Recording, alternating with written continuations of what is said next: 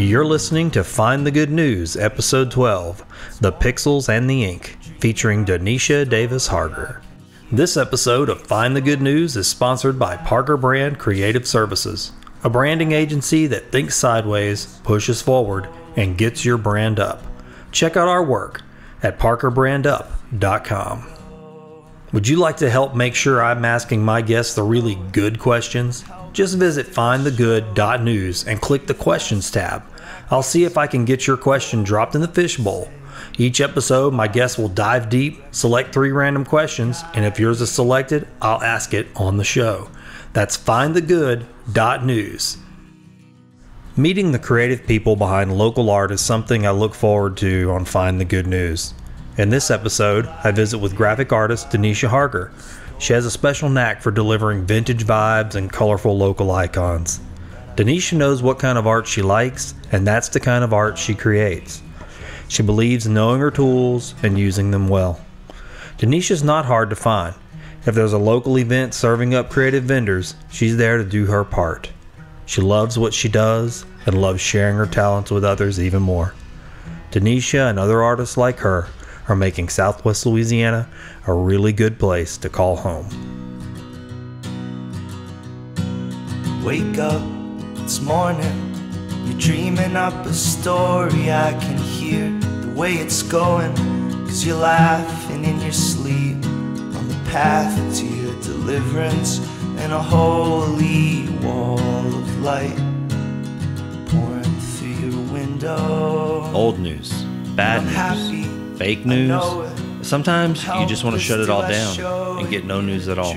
With Find the Good News, I aim to change that by focusing on good people doing good work. I visit with artists, educators, civic and spiritual leaders, musicians, business owners, students, volunteers, and everyday citizens who are using their creativity, resources, and talents to bring hope and happiness to their corner of the world.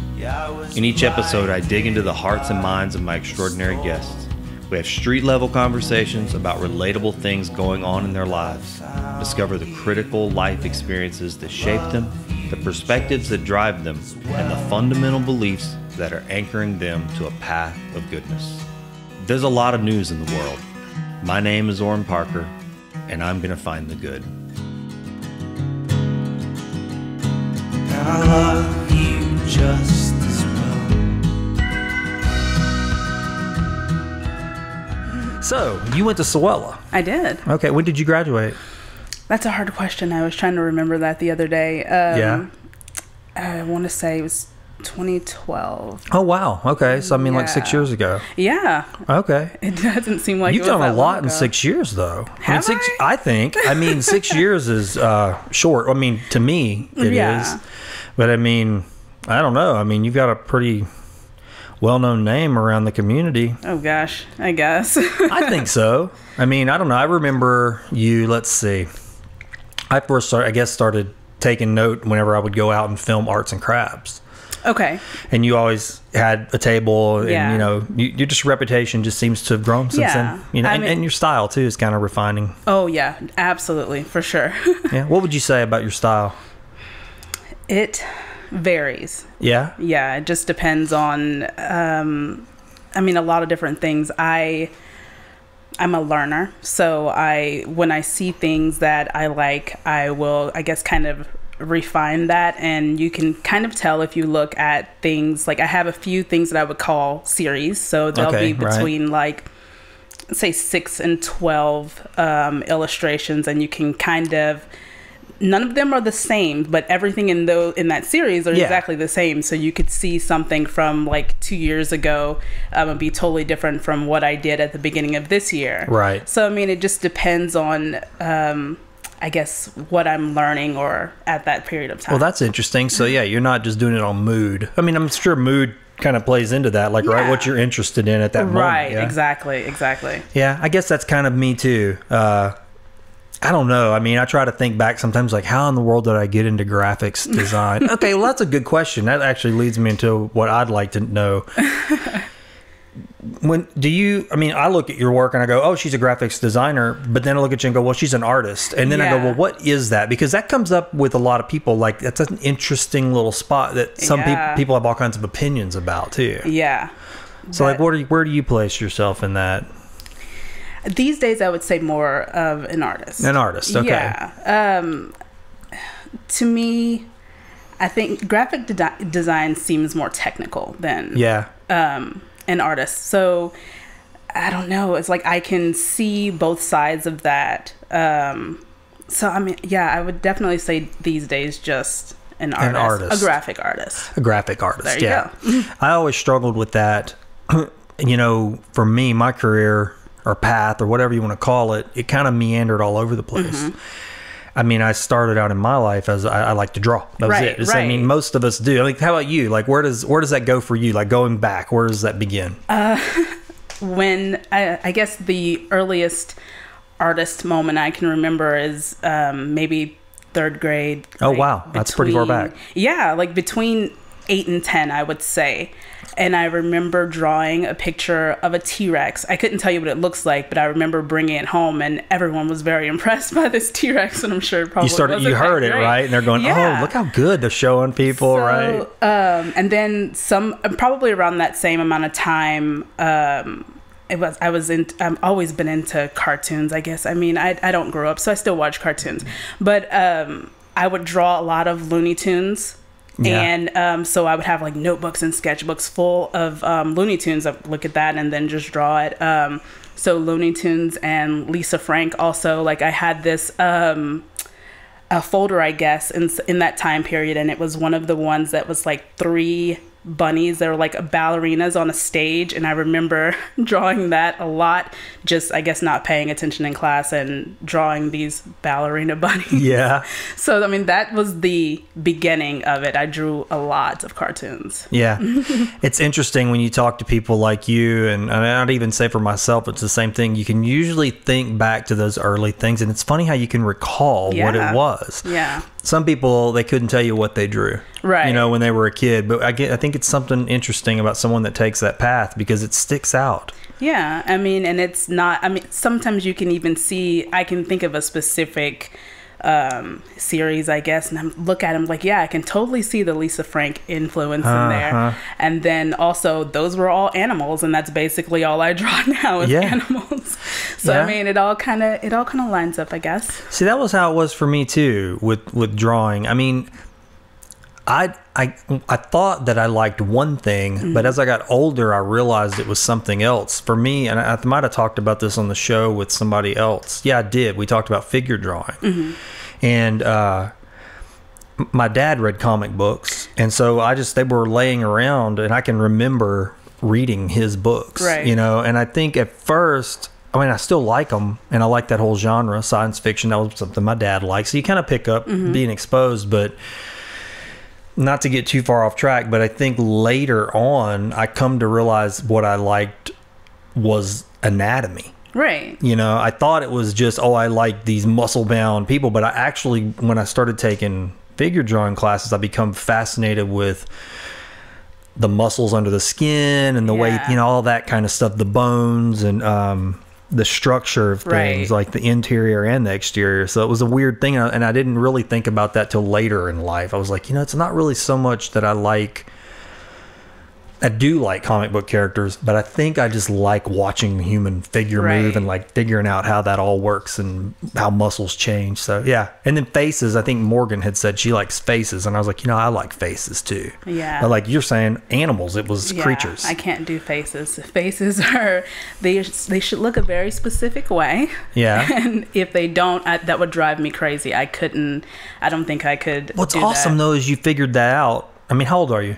34. So I mean, you're not struggling with that. Some people would still be struggling with that and going, not at all. You know, I got to figure this face thing out, or I got to figure out how these hands and all. You figured out, hey, look, I know what I like, and you're just deciding to focus on that. Yeah. See, I would say, and I guess it's interesting talking to you because you're a graphic artist, you know. So this is going to be an interesting conversation for me. I guess I made the opposite decision. It's probably a mistake.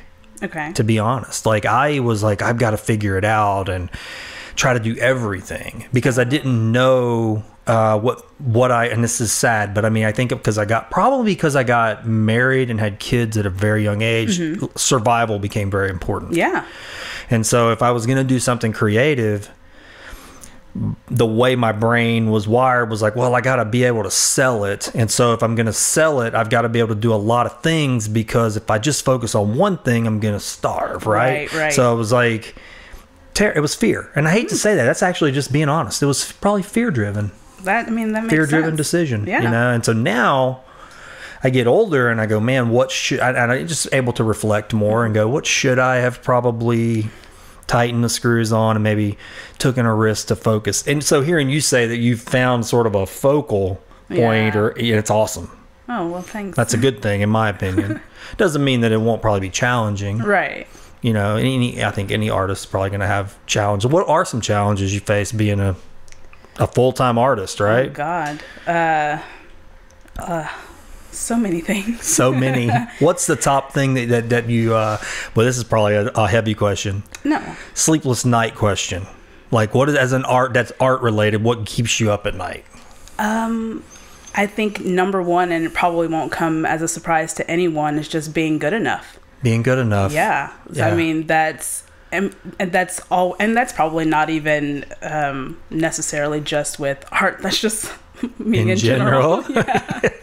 So I mean, I would say that being good enough, and I guess making this work. Yeah. This thing that I decided to do and dropped everything. So it's kind of like, you got to make it work, and I think that's probably why I do so much. Yeah. Is because, you know, and also I guess guilt, like you dropped everything. Sure. And changed everything. So now you have to do this. You have to make it work. So I think that is a great answer, because you know what? It's honest. Yeah. I mean, guilt, you just totally struck a nerve for me. I mean, guilt, unfortunately, it sounds negative, but it's a huge motivator. Oh yeah. I mean, to go, well, I would say the same thing about the creative services business. It's like, well, I mean, this is what I do. Right. And so I have to do it.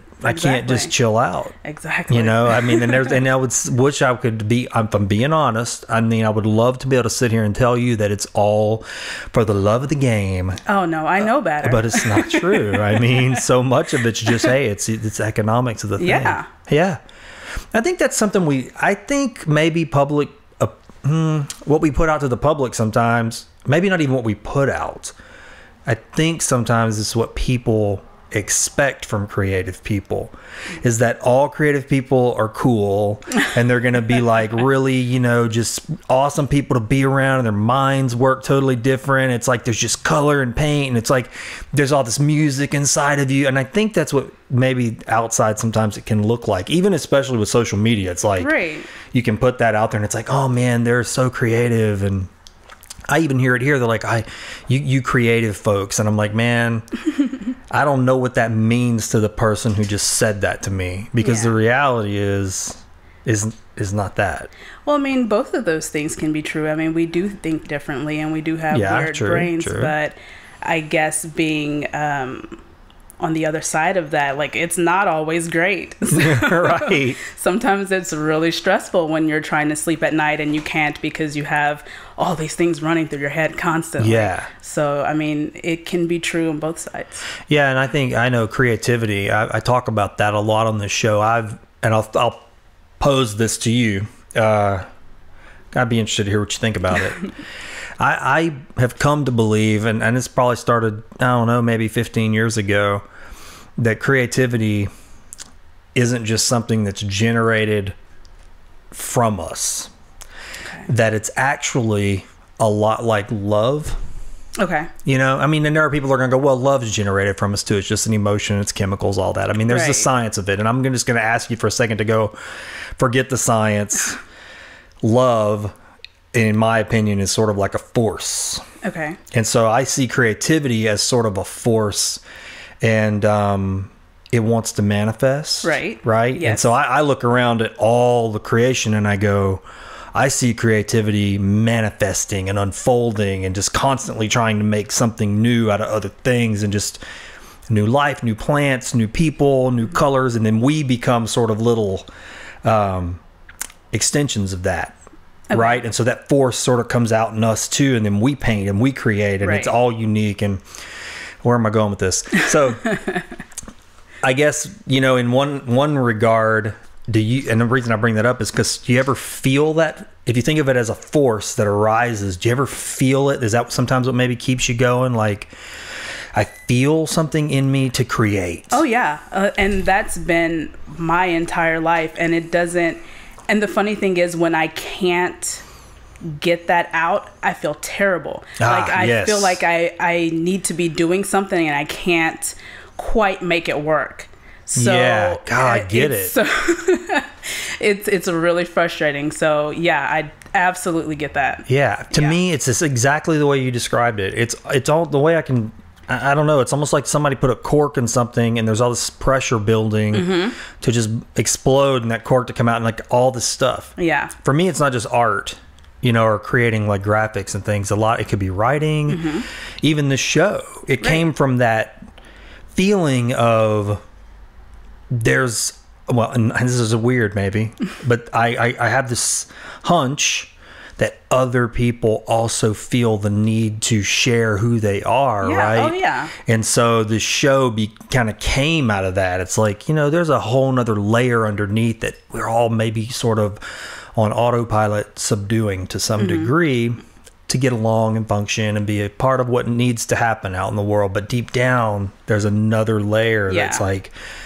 wants to come out. Yeah. Yeah. Interesting.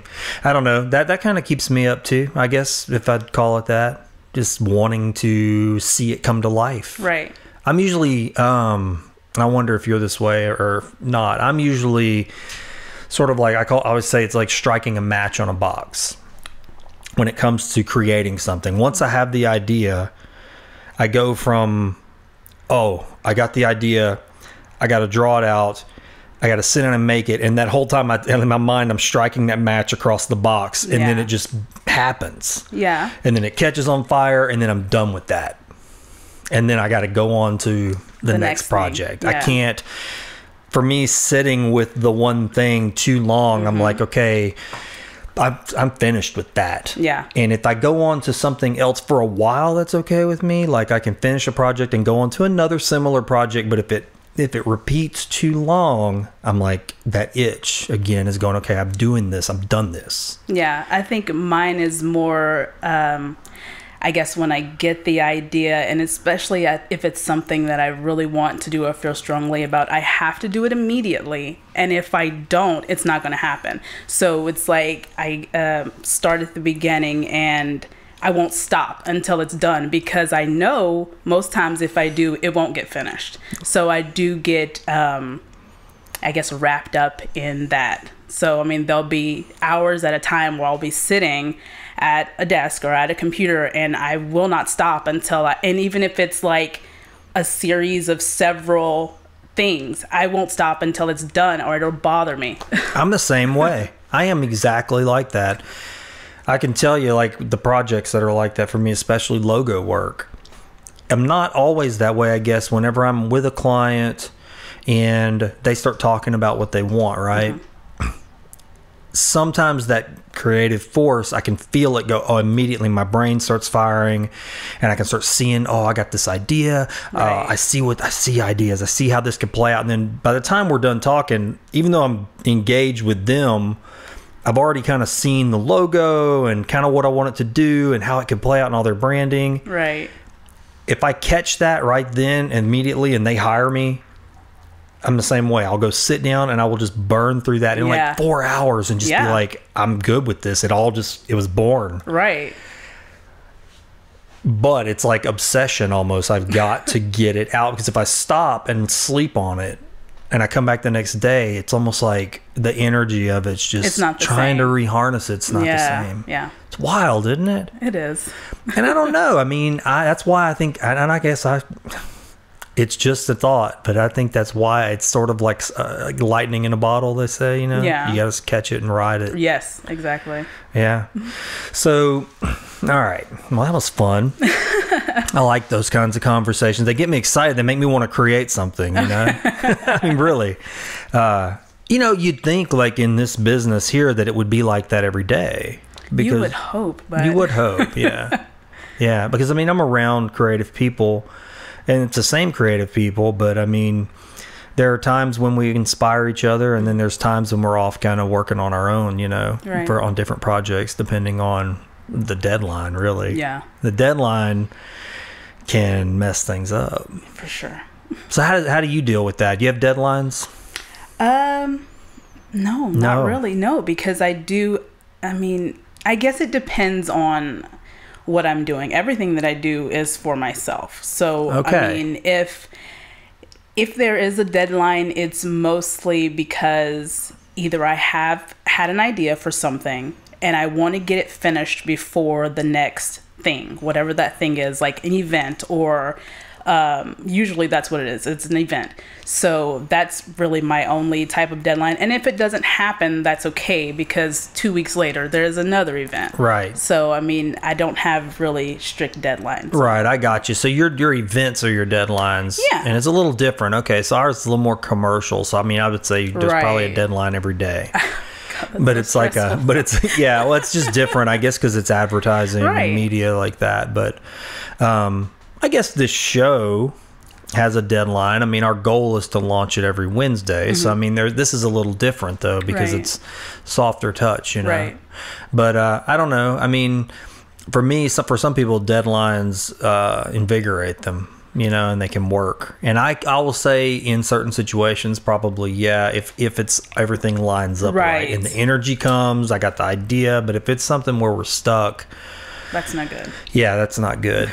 I mean, we'll be able to produce something. I've always said it this way. The technical skill will be good. Mm-hmm. The quality will be there. But will it be the best? Yeah. You know, creatively, I can't say that. It probably something else out there in the ether that we haven't quite caught. You know, because we just didn't have time. Right. You know? Yeah, so let me jump back here. So you say in the third grade, you're drawing cartoons, Looney Tunes, and then fast forward a little bit. Did that kind of stick around like through elementary school and junior high? I mean, where did that go? I will say it was gone before high school. Gone? I don't know. I can't pinpoint a time. Like elementary school, it was definitely there. And I mean, I guess at some point it was like all those years, but then I would say probably like 16, it kind of cut off. Like I just wasn't doing it anymore. Was it because of something, or just kind of doing school and just got lost interest, or what? I don't know. I mean, not anything that I can pinpoint. So just kind of got, yeah. Could just be youth, you know? Right. I mean, and even once I graduated, like I didn't go back into even illustration until after I graduated. When I was in Sewella, it was school. So this is what I'm doing. I'm doing these things to get these grades to pass to graduate. I got you. So it wasn't until after that, when I had time to do what I wanted to do, that all of this kind of grew. I got you. Yeah. So, I mean, couldn't even 25, 26 maybe is when I started doing that again. It's interesting. That is actually pretty interesting to get back in, because, you know, I've met other people. There's a guy here in Sulphur who he was traditionally a piano player and a musician, and then I think he bought an iPad Pro and started tinkering around with art, and all of a sudden he found out he could draw. And I mean, this is later in life, and he's fairly good. I mean, like, nice stuff. So I think it surprises people sometimes. They just lay something down. Yeah, well, so that's interesting. So you were mainly in there. You're thinking career, right? Absolutely. At that point, okay. Mm-hmm. Yeah, my guy, he probably will hate for me to tell this story, but a good friend of mine, we were all talking about how we got into graphics design and you know, anything creative like that, and so he was working on a construction crew after high school, and he was like, "Man, this is hard work." And somebody said he liked to draw Ninja Turtles. Okay. and somebody said, oh, you draw Ninja Turtles good, you should go into graphic design. So he signed up at Sewella. And then he became a fairly good designer and a really great person to boot. But I love that story because it tells you that just like people come into this field out of all kinds of different areas. And I mean, I think you can probably sit down, 10 graphic designers and get 10 different answers. For sure. I know there are a lot of people who get into this, I think, because they think it's going to be easy. I've talked to people who are like, they get in and they're like, oh man, I'm out. Good. Why would you think this is easy? I think it's because it looks like it's, because look, graphic, sometimes I'm blown away. People will ask me, and I mean, maybe you get this too, I don't know. They'll be like, so what do you do? Oh, yeah. And I'm like, where do I start? Yes. I could sit down for an hour and go in. Probably I've forgotten all the things that we could really do. Yeah. And I go, wow. The best answer I've given someone, and it's probably came out of just getting sick, just irritation, honestly, if I'm being truthful. I was like, look around the world.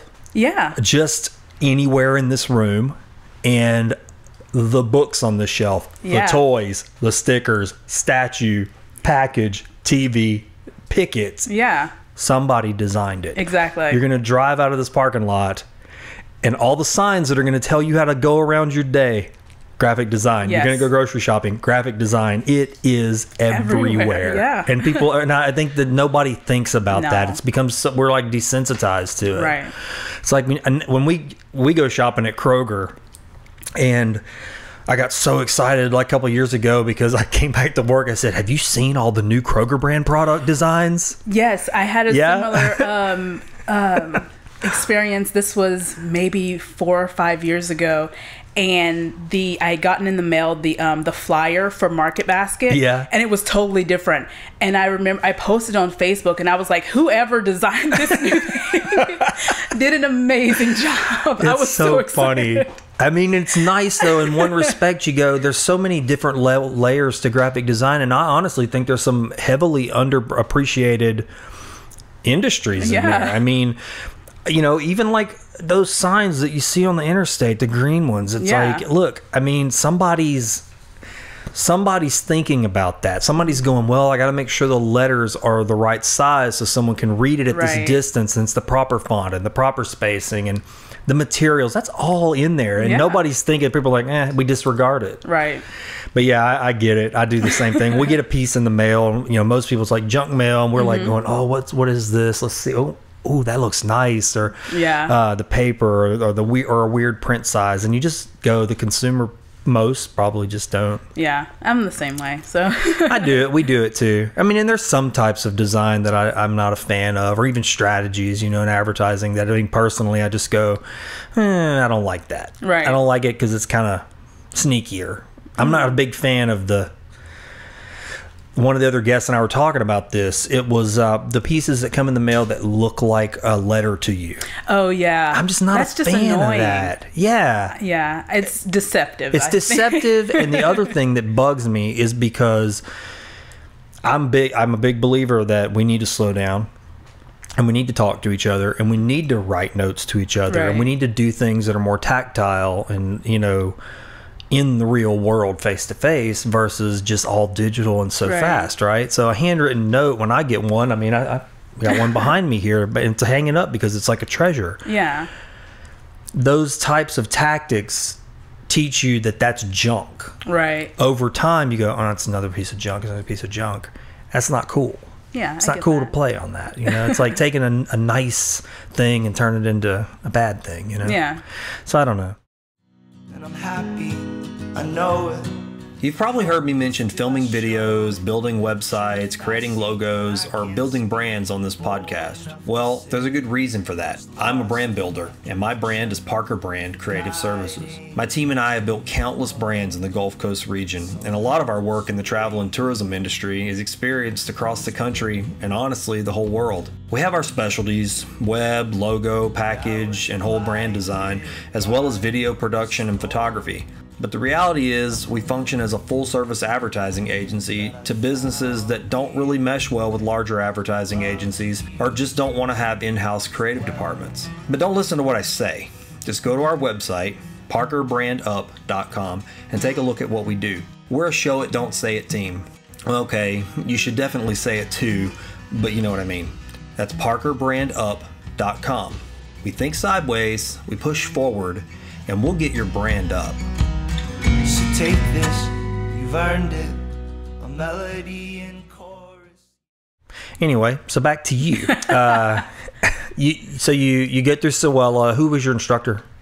Oh, Jessen, okay. Yeah, so he taught most of my classes, and then I had Miss Bo for my Illustrator class. So she taught me Illustrator. Yeah, so I mean, Jessen was most of my my teaching. Yeah. And so what was that like for you? The things that you learned in that class, I mean, do you still feel like any of that influenced your art, or do you feel like it was more technical? Oh, well, I would say both, because I learned Illustrator first. So in Miss Bo's class? Yeah, so that was in the first semester. That's one of the first classes I took was Illustrator. So that's the only thing I use now. I can use Photoshop, I can get around, but as far as like for artwork, I will not use Photoshop. So you're mostly 90% Illustrator? I mean, I didn't realize 99%. that. Oh, really? I've done one illustration, I guess, in Photoshop. And that was one of the very first ones that I did, which kind of started this whole thing. But yeah, Illustrator is where it's at. I tend to agree. But is that like your phase one, and then do you bring it in Photoshop to do like textures and things? So you do all that in Illustrator? No, phase one is Sketchbook. Right on. So you're going. And everything else after that is digital, and it's in Illustrator. Nice. Everything. Okay. I wondered about that because I look at your art and I can see the vector work, but I see like textures and things like that too. So I didn't know how you were processing that. That's all brushes. Brushes and textures.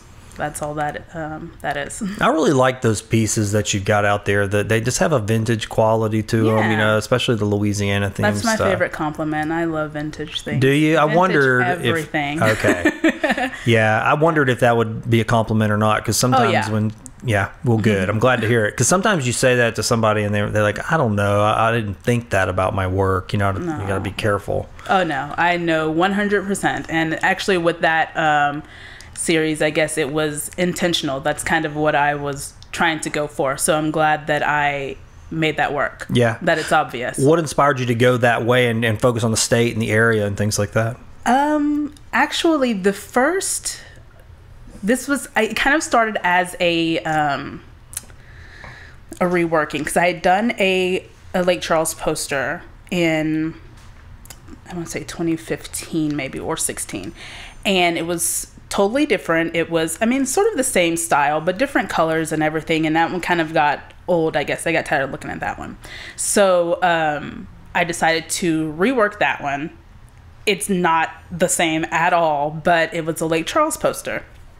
So I redid that one. That was the first one.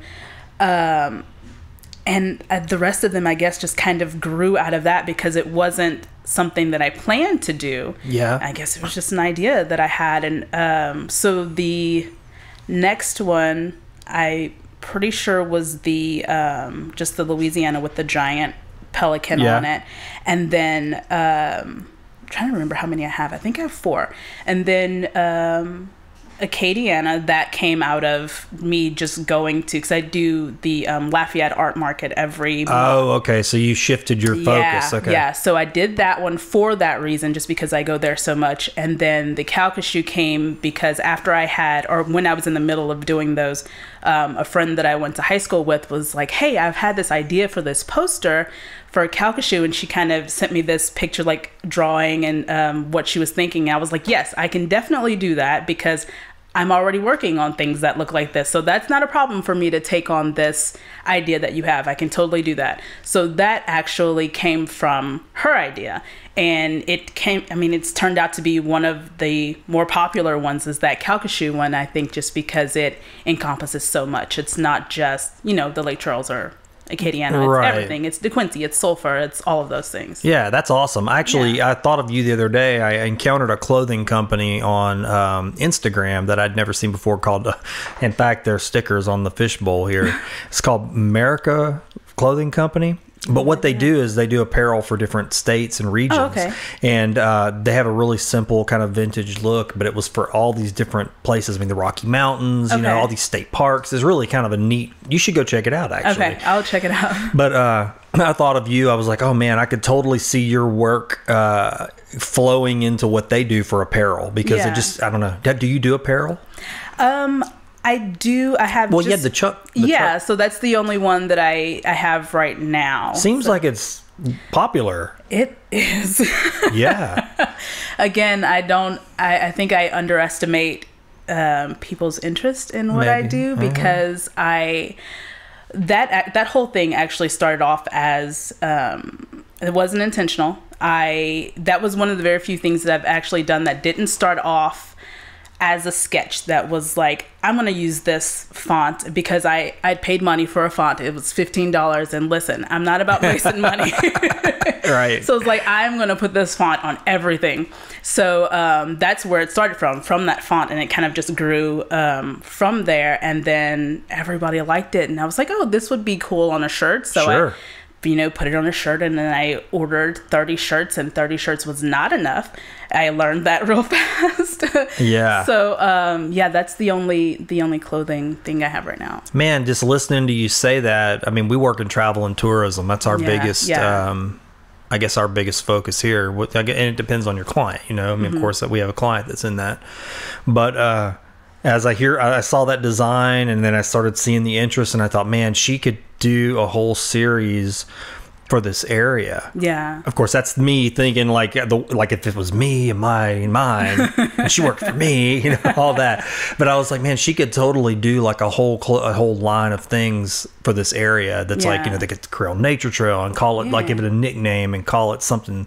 Think about all the things that we say here and do like focus pieces that are all the nicknames, you know. That'd be freaking cool. And man, you should do that, is what I'm thinking. Do it before I do it. No, I'm not going to do it. I just think it's cool, though. I mean, that's I do think that it fits what you're doing, and it kind of plays into what you're already kind of putting out there. So, yeah, I wondered about that. That clothing company just made me think of you. It was kind of serendipitous, because I think I had reached out to you, and then I had gotten a coupon or something from them. We were looking at different sticker designs and stuff, and I landed on them, and I was like, oh, that's interesting, because I don't want to say it's the same. Right. I don't mean it that way, but it was just something about it that just resonated with your work. I think it just kind of echoed it a little bit. But check it out. I don't know. But you said something earlier that I can't get out of the back of my head. Gosh. And because it's something I was listening to another podcast today, and it kind of relates a little bit, but I don't know. Let me just tell you what it is. You said being good enough. Oh, gosh, yeah. Right? And so the thought occurred to me earlier when you said that. How would you know if you're good enough? Oh, gosh. I mean, what are you using to gauge that?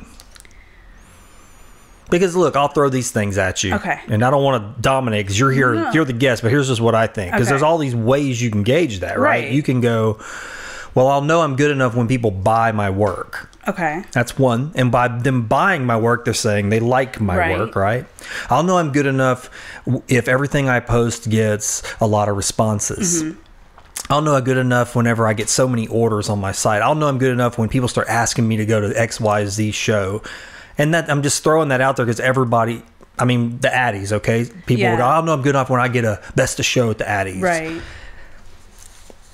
They're all different, and they all have different ways of interacting with you. But for you, you know, where is that? What are those things? I would say every one of those things you just listed would be, you know, if that were the response, I guess, I would say, yeah, maybe I am good enough. But then tomorrow, it starts over. So, I mean, every day, it really doesn't matter. I could get, you know, someone order 500 things. I'm like, yeah, that's awesome for that day. And then like 3 days later, I'm like, oh no, this isn't good. I need to get back up there, I guess. Like with the wholesale account that I got in New Orleans, that was an amazing day. Like, I mean, I was riding that high for about a week, and now I'm like, okay, well, now I need to get more. So, Yeah. I mean, maybe that's just me. And that's going to be a terrible thing to say, but I will never feel like I'm good enough. No, I think you're right. I actually suffer, and maybe not suffer, but I'll say it that way. I suffer from the same thing, you know? I mean, and I'll use the Addies as an example. And that's maybe unfortunate. I don't know. There's all kinds of different opinions about this, but I've never really cared so much about getting recognition or awards. What really, for me, worked to tell me I guess am good enough is when people, I can sense that they actually are getting something out of it. So if I finish a project and the client says, I love this and I'm going to use it here, and then you see them take the brand out or whatever, and you're going, oh, they're driving this car right now, Right. and now it's running still. The awards and stuff, like somebody else that might be a gauge. I've got best of shows and I've been to Right. nationals and all this stuff. That stuff just never stuck for me. It was sort of like a flash in the pan. Right. You get it, and then it would just go away so fast, and Yeah. nobody, look, I'm gonna tell you, nobody cares that glass is sitting there. People walk in and out of here and nobody ever looks at it. Yeah. And I don't even look at it, and I'm like, you know, that's a shame, really. But on the other hand, it's like, well, that's not a good gauge. And I realized pretty quickly after entering a few times and getting some glass and, you know, getting some recognition, I was like, this goes away so quickly. Yeah. It's, for me, it was empty. Yeah. It just was an empty feeling. So I couldn't use that as a gauge. I'm good enough. I was like, there's got to be another thing out there. And I'm like you. I don't know. It's thing to thing. Yeah. You know, because there could be a project that comes in here and it happens where I go, well, this doesn't really fit my skill set, but I could probably try. Right. And maybe and a lot of times that's what happens. We try it and we go, oh, we can do this. But at that moment when it comes in, I go, am I good enough? You know, so it's still there. It's like a little phantom lingering around, you know, whispering, I don't know. Yeah. You know, I don't know if you can do this. Yeah. Have you had projects that you've taken, though, like that, where you go, I don't know, but then you do it and you're like, oh, I did it. I can say that I have. I can't pinpoint anything now, but I know that there have been times where I have to say yes before I talk myself out of it. And that's not just with, you know, taking on projects. That's with a lot of things. Like, even with this, like when you messaged me, I was like, yes, and let's do this fast, so I will not have time to think about it. Yeah. So I mean, it's kind of like you say yes and then figure it out. Right. So I know for a fact I've done that with, you know, quite a few projects, but again, I couldn't pinpoint anything now. What about fans? So, you know, you're becoming a known artist in the Lake area at a time where it's a lot easier to get yourself out there, and that takes a lot of work. Yeah. But you know, used to people had to kind of depend on galleries and things like that. But there's tons of events that you can go to and be seen and interact with people. But what balance is there of that, where it's like, it's my art, yes, but it's also me, Daneisha? Is there a lot of that for you, where people go, oh, I want to know you and meet you? Is that tied into your art? Yeah, I think, I mean, I feel like with what I do, it's like I'm trying to, of course, sell what I have, but then I'm also selling myself. Yeah. I feel like that kind of matters over everything. Because, I mean, you know, people aren't going to buy things or respond to someone that they don't like. So I kind of, in that sense, that, yeah, like I'm definitely selling myself. I just wonder about that. I mean, yeah, that's interesting, because I think about that with design work here sometimes. I go, well, if I took the piece and just sat it out all by itself, nobody knows who's done it. Nobody knows the story. They've not seen who produced it, anything. Right. Does it stand up on its own? Yeah. You know, does it stand up without the injection of personality and brand and all that stuff? I just wonder those things about our own work. And then I just wonder I think we live in an age where that's difficult now for a piece of art to just stand on its own, right? You know, and just be obscure and not knowing who the artist is. I think I like art more knowing. Yeah, I mean, I think that's a normal a normal thing. Yeah, I mean, I know that like when I show someone a piece, and if it's somebody I know, I'll go, oh, such and this is, before I even say, do you like this? If someone's staring at it, I'll just go, oh, that's a such and such. She did that, or he did that. Yeah. Yeah. Yeah, I know. I tend to like things like that. I want to know the people. And it's almost impossible. I don't know to not have that element. Yeah, I mean, it's impossible, I guess, to separate the two. Because, I mean, even with, like, in the artwork, you can, like you said, like, things that are recognizable, you can look at something and say, oh, I know who did that. So that's, like, a part of that person in that artwork. Yeah. So how much of looking at your style and what you're doing, how does that reflect you, if it's a mirror to you, your art? Oh gosh, I don't know, I guess it's never the same. Okay. Like I said, it changes, and so I'm not sure about that. I mean, as far as like almost everything I do, I think has a lot of color in it, which is, I mean, I like colors. I like things that are bright and things that are fun. So I think that's probably the most obvious. And then of course the vintage element in a lot of it. So, yeah. I noticed online one thing I like, and it's interesting because it does seem like a part of your art is your outfits that you have been posting. Yeah, that's I mean, that I feel like that in itself probably could be an art form. I don't know. It seems like it is. I mean, just wanted to ask you if that was a part of is that a part of your personality? Oh, for sure, 100%. Like, and that's it's gotten to the point now where, I mean, it's a thing that I like to do, but then also, like, speaking of like events and stuff, like I won't say obsessed, but I think a lot about what I'm going to wear. Yeah. And I think, and it's gotten to the point where it almost is recognizable. Like, I have people who I don't know that'll, come up and they're like, oh, I know you from this because of this thing that you were wearing. Like, I had I can't think of who she is now, but we were in a bank, like in a mortgage company or something, and I don't remember what I was wearing, and she was like, oh, I know you. And she's like, your artwork and everything, and I love your dress. And I was like, okay. So yeah, it's gotten to be part of it. It wasn't intentional. It just happened, I guess. It's interesting because, I mean, it's part creative expression, but it's a part also giving your fans what they want too, right? I mean, it's like a little bit of celebrity involved, right? I would say. I think so. I mean, I think people have expectations, right? Yeah, I mean, you want to go. That's true. They go, oh, well, I mean, I'm going there. They know you're going to be there. Right. That makes sense, because I imagine if I were to do an event and I was there, like I just left the gym, which I am every day, and I look like a troll, and they're like, no, that's not what I expected to see. I don't like that at all.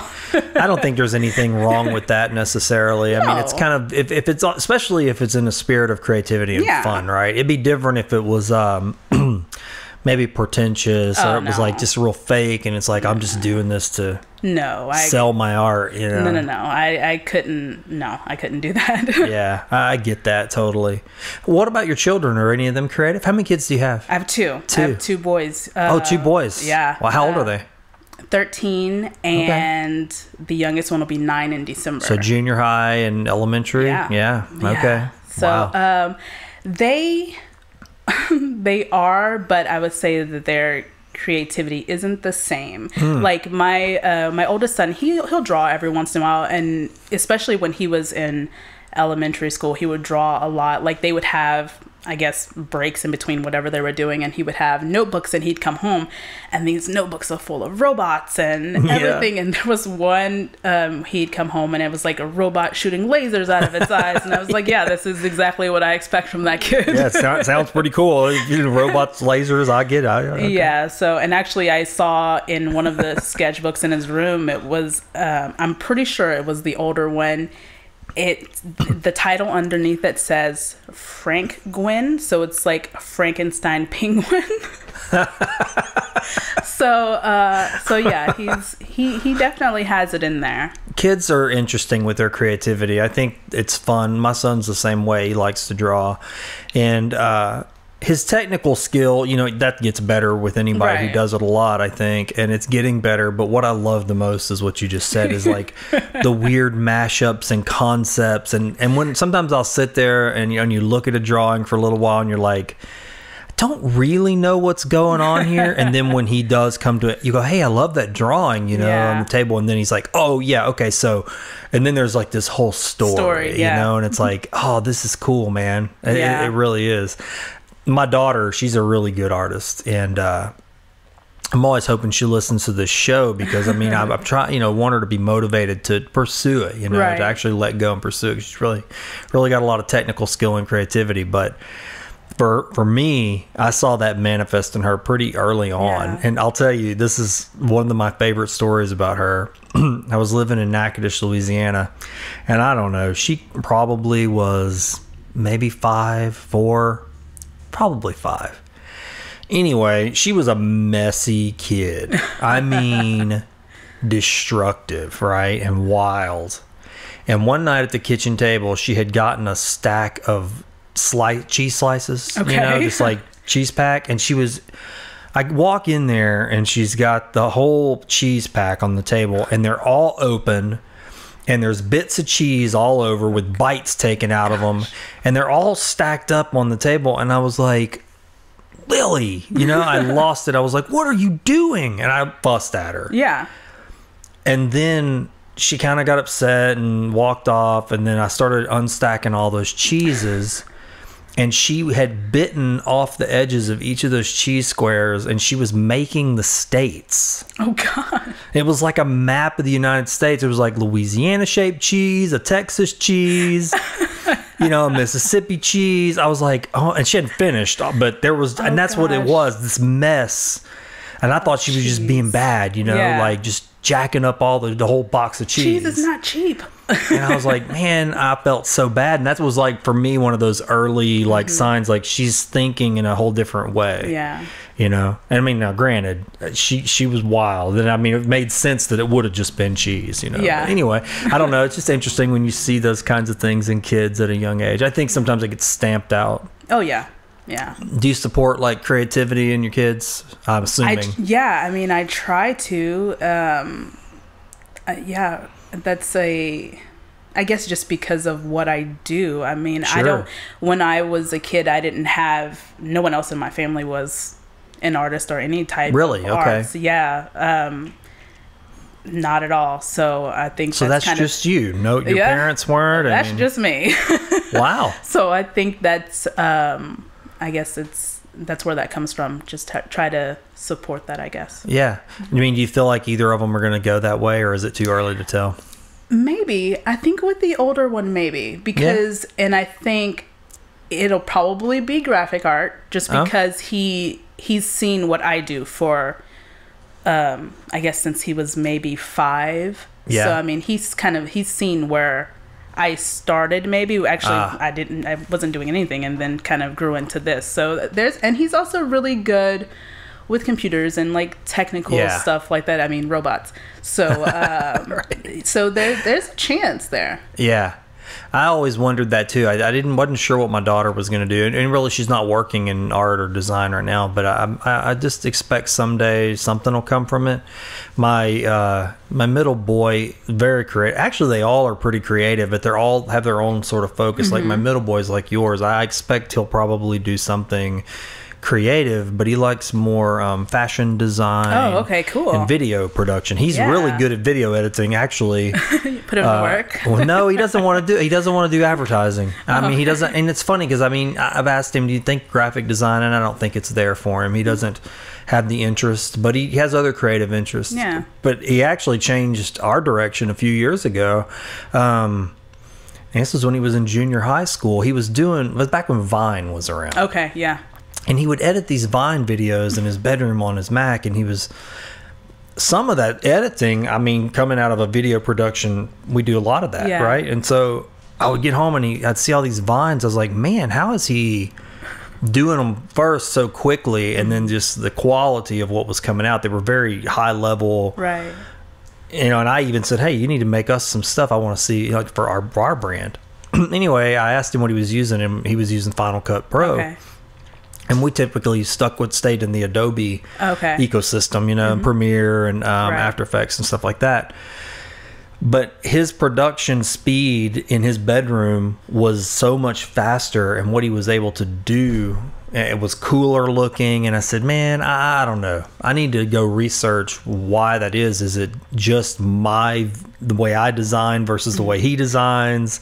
Yeah. What is it? And actually what I found was a lot of it was the software. I mean, not that he wasn't skilled, but the software was just more intuitive. And so we said, well, let's invest in it.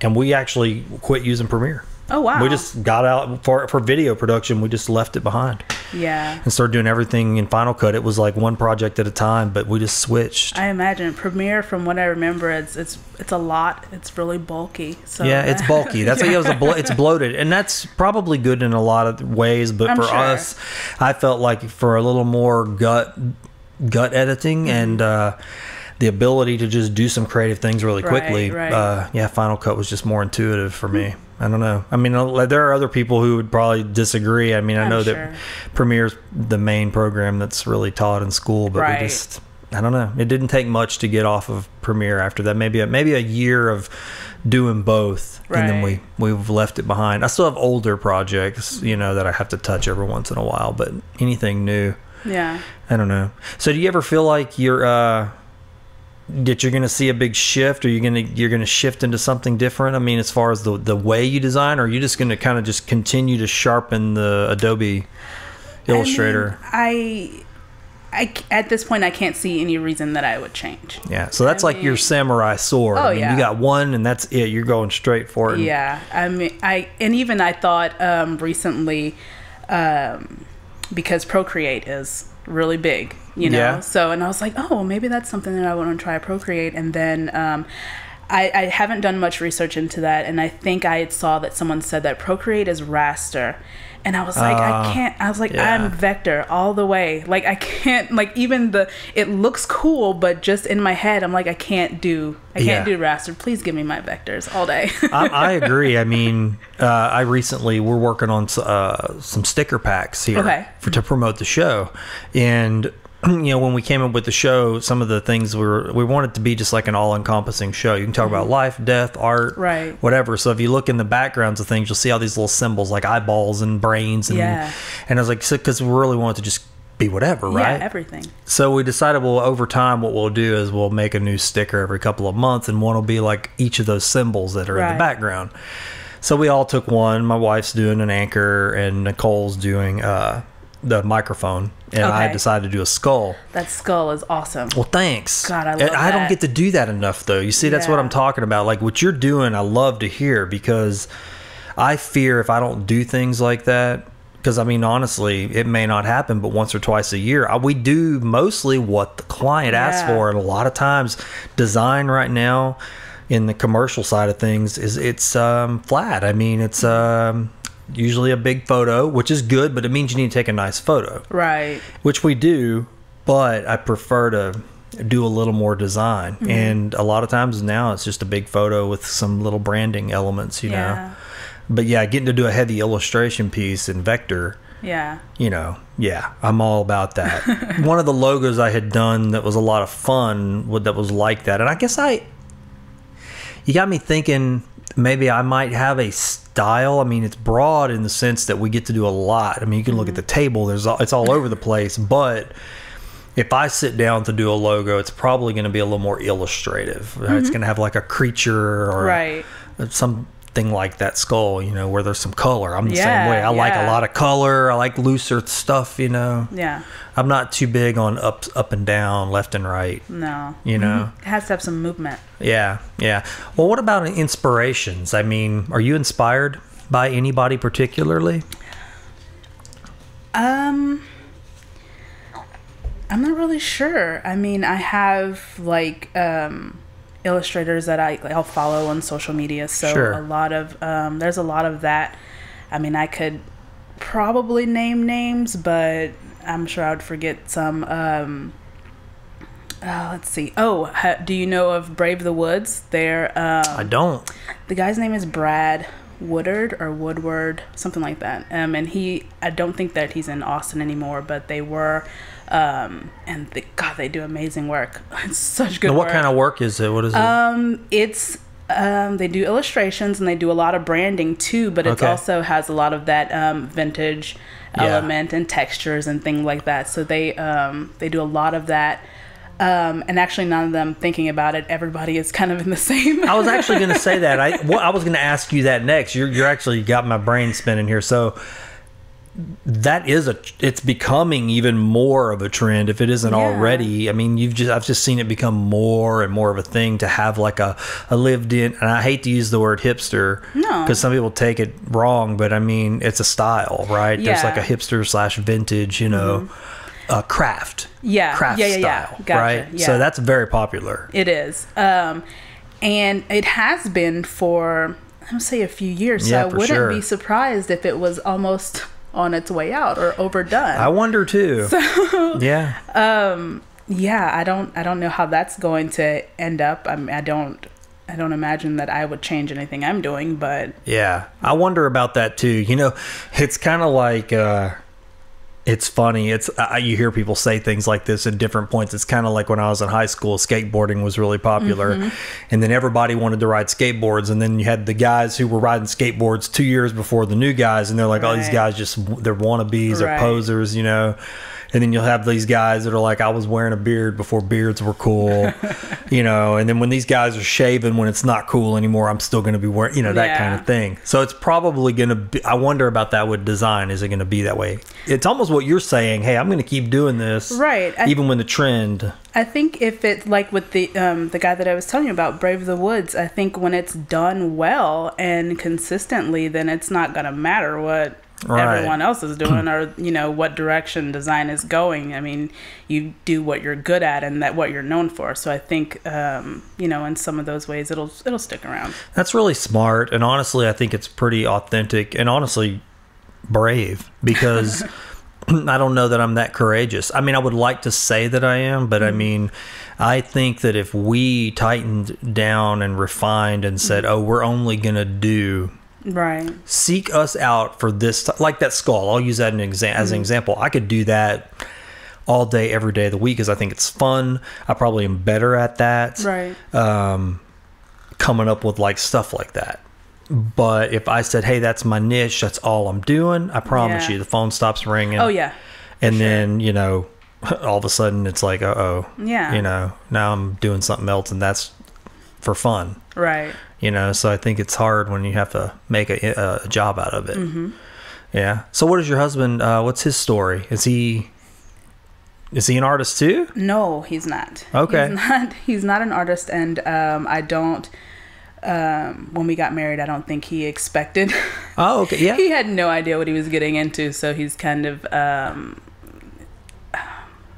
adapted, I guess. Okay. Like I said, I can get invested and obsessed with things, and so I imagine I'm probably not very easy to live with at times. So. I think we all probably have some version of that story. Yeah.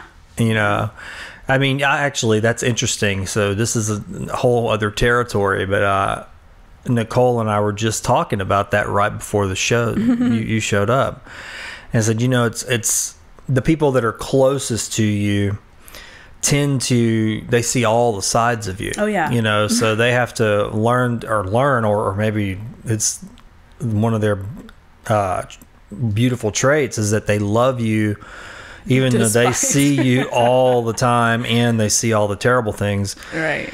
And I said, it's weird because if you really reflect on that, those are the people, if they're seeing all of your worst stuff too, those are the people that you care about the most, but they should probably love you the least, right? Yeah. Because they're seeing, and so if you're a self-conscious person like I am, you're going, those people probably hate me the most. Oh yeah. Like deep down, and at the top of the pyramid's like my wife, then my son, and then you go down that list. I'm like, man, that's all the closest people to me. these are the people I fear don't like me the most, like, right? Why are you even sticking around? This is insane. Yeah, but there's somewhere in the middle there. There's those other people who kind of just get the best parts of you because they're only with you briefly, you know? And so there's like, I don't know, it's just like layers of perception out there. It's like, oh, someone could go, I like Oran. He's nice. Oh, and I'm like, and then somebody else at the top that cares about me a lot's like, I don't know. He can be a real, you know? I almost feel like mine is the opposite, I guess. And people are like, oh, like, she's so nice. And you're nice and you're cool. And I'm like, really? Yeah. I don't see what you see, but I mean, okay, if you say so. Yeah, I get it. I mean, I do. I'm like, I know there are people in that whole pyramid for me as I really meditate on them. Like, oh, these people probably really don't like me. You know, but those are the ones, a lot of times it's my own fault because I don't want them to. I don't know how to put it any other way. No, it's like, I don't care. I really don't want them to. Yeah, exactly. You know, I don't know. That's why I like this kind of thing because you get to sit and just dig with somebody and reflect on those types of things. Yeah. As a creative person who's producing something, and maybe some people are different, you know, I think it shows in what you're making. Like for me, I definitely can. It's interesting. I'd never really thought about this before till just now, but I'll bet you if I go through my client list and associated the work with the client, I could see my least favorite projects will be the ones that I probably didn't have a great relationship with the client because we as people just we weren't meant to be in a relationship together. Right. You know, yours is different, I guess, because you're not doing, maybe not like tons of commission work, right? Yeah. Oh, no, not at all. So it's for you. You said that recently on TV. You said, hey, I do art for me and hope you like it, right? Right, exactly. Yeah, see, ours is different. I do art for the client trying to do something that's what they've told me they want. Right. So it's like we've compared it to a performance. You know, a lot of what we're doing is we're getting data for information from a client, and then we've got to try to interpret it and then add our own creativity into that and then show them something and go, do you like it? And then we may love it, and then they're like, that's not really what I had in my mind, and you're going, man, I don't even know. Yeah. Like, that's so stressful to me. It's a lot of rise and fall, and then you it's a strange thing because you have to pull back that creativity, get it back in there. It's like if they don't love it, or if you love it, and then they like some of it, but they don't like the colors. And then one of the things that we tend to hear, which I've always kind of chuckled at, was you show something to a client that you've kind of put your heart and soul in. You've tailored everything, the design, the choices and fonts, the color, everything. And then you go, do you like it? And they're like, I like this part, but not this part. I don't like the lettering. And honestly, that's not I don't like those colors. And you go, okay, what would you like? Just, professionally, you say, what would you like? And they go, you know what? You just show me what you like. And you're like, but that is what I'm doing, right? I've shown you what I like now. Right. So it's, as a creative, you have to go back to the drawing board, and then it takes a little bit. Like, how do you read someone else's? I can't. That stresses me out. And there are designers that just can't do that. They just like forget it then. Yeah. And they're done. And I'm like, man. That would be me. Like, I couldn't. Because, and it's just like you said, when you have something, you're like, this is a thing that I love and I think it's really good. And then they shoot it down and you're like, oh, now what? Yeah. Because this, in my opinion, this is all I got. So. Yeah. That happens to us a lot. I would say, 50-50. Most of the stuff that, I'll give it to you this way. It's kind of like those Addies. When I look at that, I don't go, awesome, I did this. I look at it, and if the name of the project's on there, I know the whole history of the thing. Yeah. And so what maybe was put in the show, which was what was what ran, right? It has to have been out in the wild, so to speak. That could have been not what we had originally put out there. I got a logo that I did that changed animals. Okay. Okay. And I wouldn't enter it. And everybody's like, oh, you should have entered that. It would have done well. And everybody loves this logo. And it's on a lot of stuff, and everybody likes it. And I like it too. I mean, honestly, I like it. Okay. But it wasn't that animal. Okay. It was actually an animal that you have in one of your favorite pieces that you did. I gotcha. Okay. Right? And it was that for a while. And then out of the blue, one day, it was... the name's changed, and now it's this animal. Okay. And it had to be done in 24 hours. Oh, my word. So I had to take the style from the other animal and try to make it work for this new animal. And I was like... and it had to be ready for a presentation the next day. And it was so fast that I felt like... now when people tell me, man, y'all did that, we get a lot of work from it, right? Yeah. But people just don't know that I really just was like, this isn't what I was, wasn't what I was doing. Yeah. Isn't that crazy? It is. And I feel like I know that I've had a similar experience, and I can't think of what it is, but I've definitely done that. Like, this is something that's really good and I like it, and then having to change it, and everyone's like, oh, this is so great, and I'm like, no, I could have done much better than that. Yeah. So yeah, that's weird, man. I mean, just I think anytime you're mixing art in business or commerce or anything, it's just going to be a give and take. Yeah. Especially if you're going to make a living out of it, you just have to make concessions. But there are people that just aren't willing to do it. Yeah. I don't know. Has anybody really, since you decided to go on this path, has anybody been influential in like your success? I mean, like that you go, oh, this changed things for me. Oh gosh. I don't really know. I guess the start of it was, like I was telling you, the first illustration that I had done in Photoshop was, and you probably have seen it, this was 4 or 5 years ago almost now, was it was a snail. It was snails, mushrooms, and it was a green kind of olive background. Oh yeah, I've seen that. Yeah. So that was the first thing that I kind of really put out there. I had entered it into the Thrive magazine thing. Yeah, it was like did they do like a calendar? Yes, right. It was a calendar. I remember seeing that. And everybody loved this thing. So, and that, I think, and they actually told me they had a artist reception type thing, and they were like, this is the one that we like the most out of all of the entries that we got. And I was like, oh, okay, cool. So that was the beginning, I guess, of all of this, was because even at that time, I don't think I was working full time. So I hadn't been that long that I had graduated.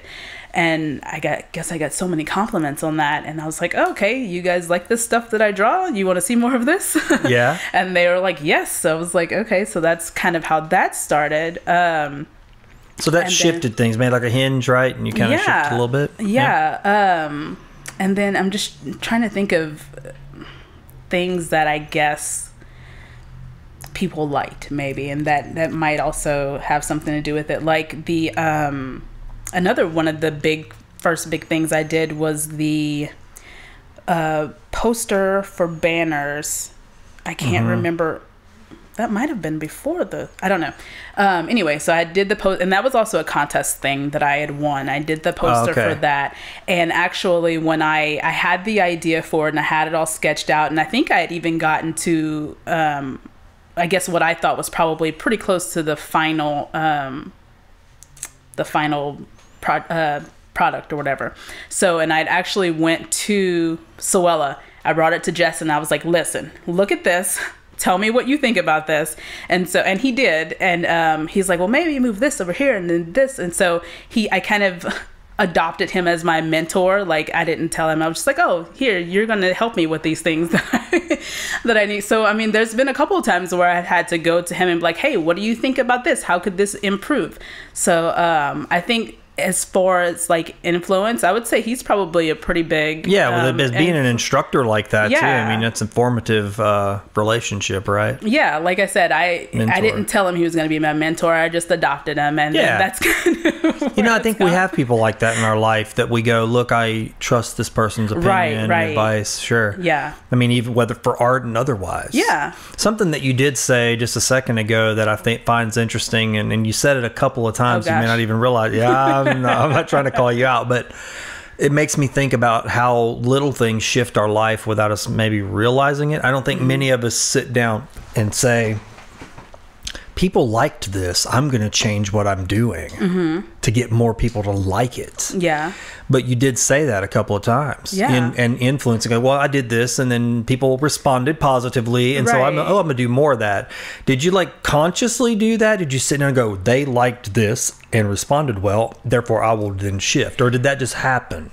I would say in the beginning that it was a conscious thing. Okay. Because I mean, at the time, like I said, I had just graduated and I was kind of stuck. Like I don't know what.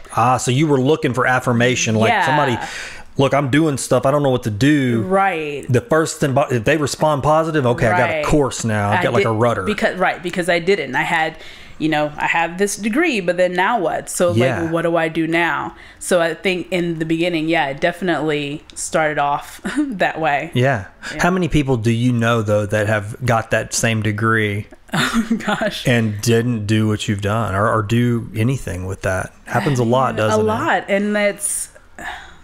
What do you think that is? Because I see it a lot too. I mean, I'm curious about that, honestly. It's like what you said, or maybe you didn't say it. It's like having this, I did this thing and I have this degree, and now either I don't know what I'm doing next or what I want to do isn't working out. So I have to go and do something else. I have to go and make money somewhere else. Yeah, it's survival, right? Yeah, you gotta absolutely. eat, gotta get a shelter. Exactly. Yeah, it's and the basics. I am privileged enough to where at this point I don't have to do that, because I mean, which is also kind of why I got into this, because I was working in retail. I worked in retail from the time I was 17. That was my first job. So it got to the point where I was miserable. Like I was like, I can't keep doing this. So actually, when I decided to go back to school, well, I had gone to McNeese like I was 18, so 19, I think. And I was only there for 2, maybe 3 semesters, I think. And my original career path, I guess, or whatever, my degree was photography. So it was still in art. But so, it dropped out and life happens. And then when it got to the point where I was just sick of being in retail every single day, I was like, I can't keep doing this. So I have to make something work. And I didn't want to go back to McNeese, I think. And at the time I had, my oldest son was 4 or 5. Okay, so you're living life at this point. Yeah, this isn't just like, I'm out of school, I'm going. Right. Okay. So, and I think at that point, I would have had like pretty close to 4 years at McNeese. And I was like, I felt like I didn't have time to do the 4 years. Yeah. So you need to get started. Right, exactly. So that's kind of how I fell into the thing at Zoella. And again, at the time, I had no idea what graphic art was. So I just kind of looked into that. And what I did know was that I wanted it to be some type of art. I don't think I really cared at that point. I was just like, I need to do something. So that was kind of how, when I saw that they had the graphic art program, I was like, 2 years, I'll try that and see what happens. Yeah. So that's kind of how that came about. Interesting. You said photography, because I've met a lot of graphic designers who they were going to be photographers, and they were going to do something with photography, and then it just shifts for them. Yeah. I don't know that would have worked out anyway, because I wasn't going to be a portraiture photographer. I couldn't do that. And even like in school, when it came to like doing assignments of like taking pictures of people, I was terrible at that. I'm just like, I can't even take pictures of people. I'm just not good with people at all. So I was like, maybe this isn't, not going to work out. So, and even I don't know what the path would have been had I stuck with photography. I have no idea. Yeah. So I mean, look, it's one of those industries where you got to be pretty good at it, in my Yeah. opinion. I mean, because like for us, I think we take good pictures, and I'll use that word good. Yeah. And that's probably debatable. I mean, really, but in the scope of what we're doing, it's not our main focus. Right. And so for me to be able to offer that to a client, I can go, look, I can bring somebody in who's a better photographer any day of the week. It's not that maybe if we focused on just photography, Yeah. we couldn't tighten the screws, you know, but unfortunately time is always of the essence, and coordinating people with the photographer, it just wasn't working out. And so that's partly why we've offered it, but I'm glad that we have the photography as part of the lineup, and we can use it creatively and marry it to graphic design and end up with something nice.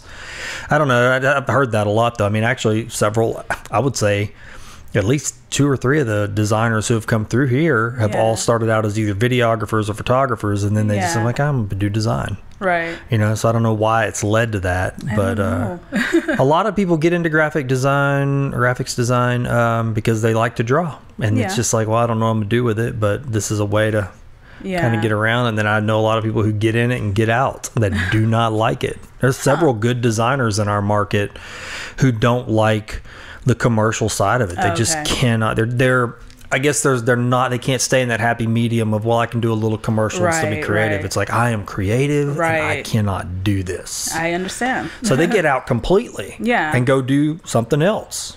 And I don't even know if any, some of them that I know, I don't even know if they do any art. They just let that part go.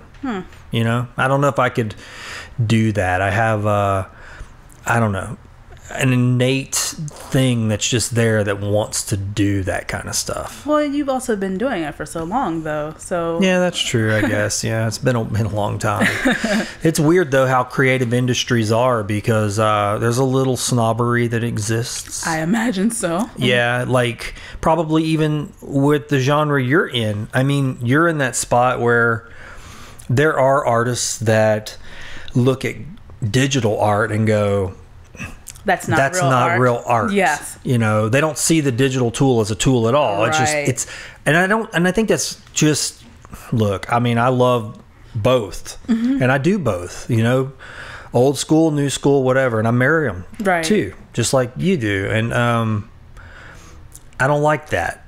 I don't like hearing that kind of stuff because I can't sit down and paint you anything, right? Like a master painter, like somebody else. Right.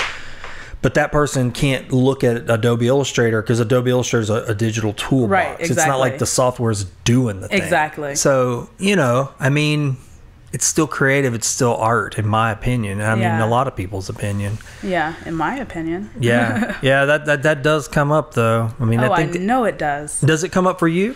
Do you hear it? Like in the cracks? I mean, be honest. Like in the cracks, do you hear that kind of sentiment? I don't know that...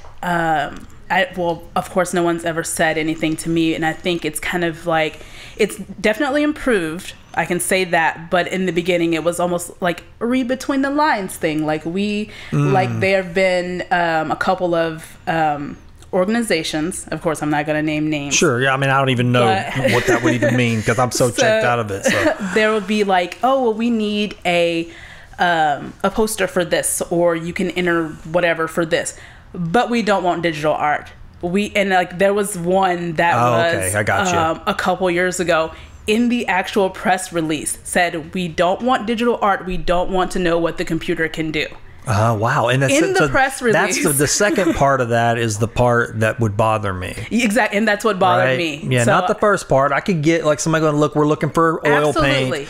We want to have a painted piece. That's what we want. That's the exact same thing I said. We don't want to know what the computer can do. No problem with you not wanting digital art. Sure. But first of all, you don't know what you're talking about. Secondly, why would you put that out for the public? Yeah, that's more like we're letting you know we don't think this is art kind of thing. Exactly, yeah. I've seen things like that before the first half. I've never seen that second half. Now that's the part that's like a jab, right? It shocked me. I was just like, I can't believe that they were just so bold to just come out and say that. That's interesting. And I don't think... I mean, like I said, it was an organization, and then there are board members, and I'm like, did no one on that board look at that and think maybe that needed to be taken out? But yeah, it's probably a sentiment that's just running through the... But I will say, and I couldn't even tell you what the organization is now, but I do know that recently they put out a similar thing, and that wasn't in there. And actually, I think someone in that organization had posted, like, specifically asking for digital art. And I commented, and I was like, oh, I'm glad to see that you guys have changed your stance on digital art. Yeah. Which was bold of me, because that's not something that I would normally do. But, like, that really upset me. Yeah. Well, I mean, it's like, you know, I think with digital art, I don't know, it's such a great base tool for so many collaborations between different mediums. You know, a few years back, we entered the art battle, which we haven't done it since then, but we did an eagle head. Yeah. And what I did is it's the same thing you talked about. I sketched it out on paper, and then I went and kind of refined the drawing, and then I scanned it in, and then I did all of the painting, because we knew we had to... wanted to have it pre-planned. I think most people, a lot of people there pre-plan, you know. I was like, okay, we want to execute this, but we need to be able to take this and execute it pretty quickly, right? So what we did is I painted it in layers in Photoshop on top of my sketch, right? And I did it using all the colors that I knew we were going to paint. Yeah. And so then when we got there, I took and I blew the original illustration up, and I kind of made a stencil-ish that had like kind of the basic grid of this eagle head. Well, when we got there, we kind of lightly sprayed that on there, and then we had all our sheets ready to go that had like, okay, we're going to do the yellow layer first, and the red, and then the orange. It didn't look exactly like it, but it was a way for us to all work together. Yeah. And ultimately, that started out as a hand drawing. Right. A pencil drawing. It went through a digital phase, which you could print that. Right. But then we took the digital phase and translated it back. And so I go, you know, some people could say, well, that's digital art, right? Because we did all the planning and painting digitally. But when you look at the finished piece, you don't look at it and go, oh, that's a digital, that's not art. So I don't know. I mean, I don't know. It's a mix. It's kind of a treacherous territory right there. It is. Know? I don't know. I mean... I don't know, that kind of thinking, I guess, is what I would hope that we can all get over, because ultimately, and kind of like the show, it's to take something negative and try to get something positive out of it, right? So I think having a collaborative effort, heck, that might not even be a bad idea, is to begin to partner up with people like that and say, hey, I'm a digital artist, and find somebody who's a traditional thing and do like a marriage show. That would be kind of cool, actually. Morgan and I have actually discussed that a couple of times, doing like something, because she does watercolor. And I mean, it'll happen eventually someday, just bringing it together and making it work. So you know, you just got to get people out of their comfort zone, and just and I think you sometimes, even if it's something you're not comfortable with, it's just doing things in the spirit of collaboration, right? For the collaboration itself, because it gives birth to something new, and then I think we learn things. I mean, I'm that way. I know that if I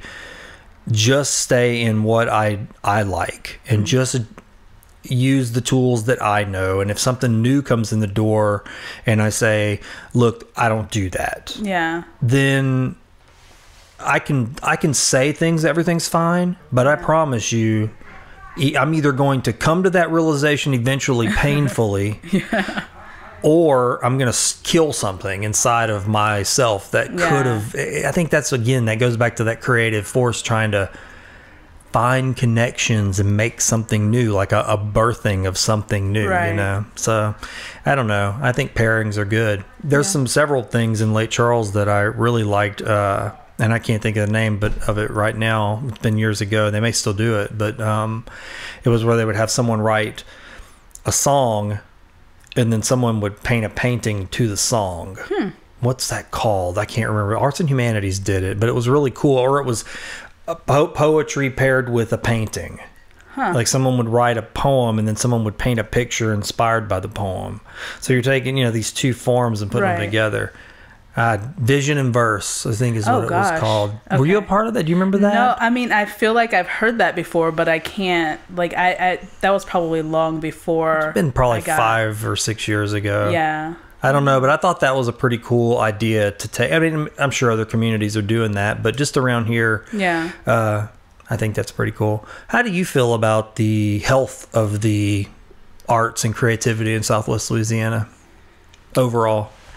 I want to say that I feel like it's growing, but at the same time, maybe it's always been that way and I just didn't notice because I wasn't in it.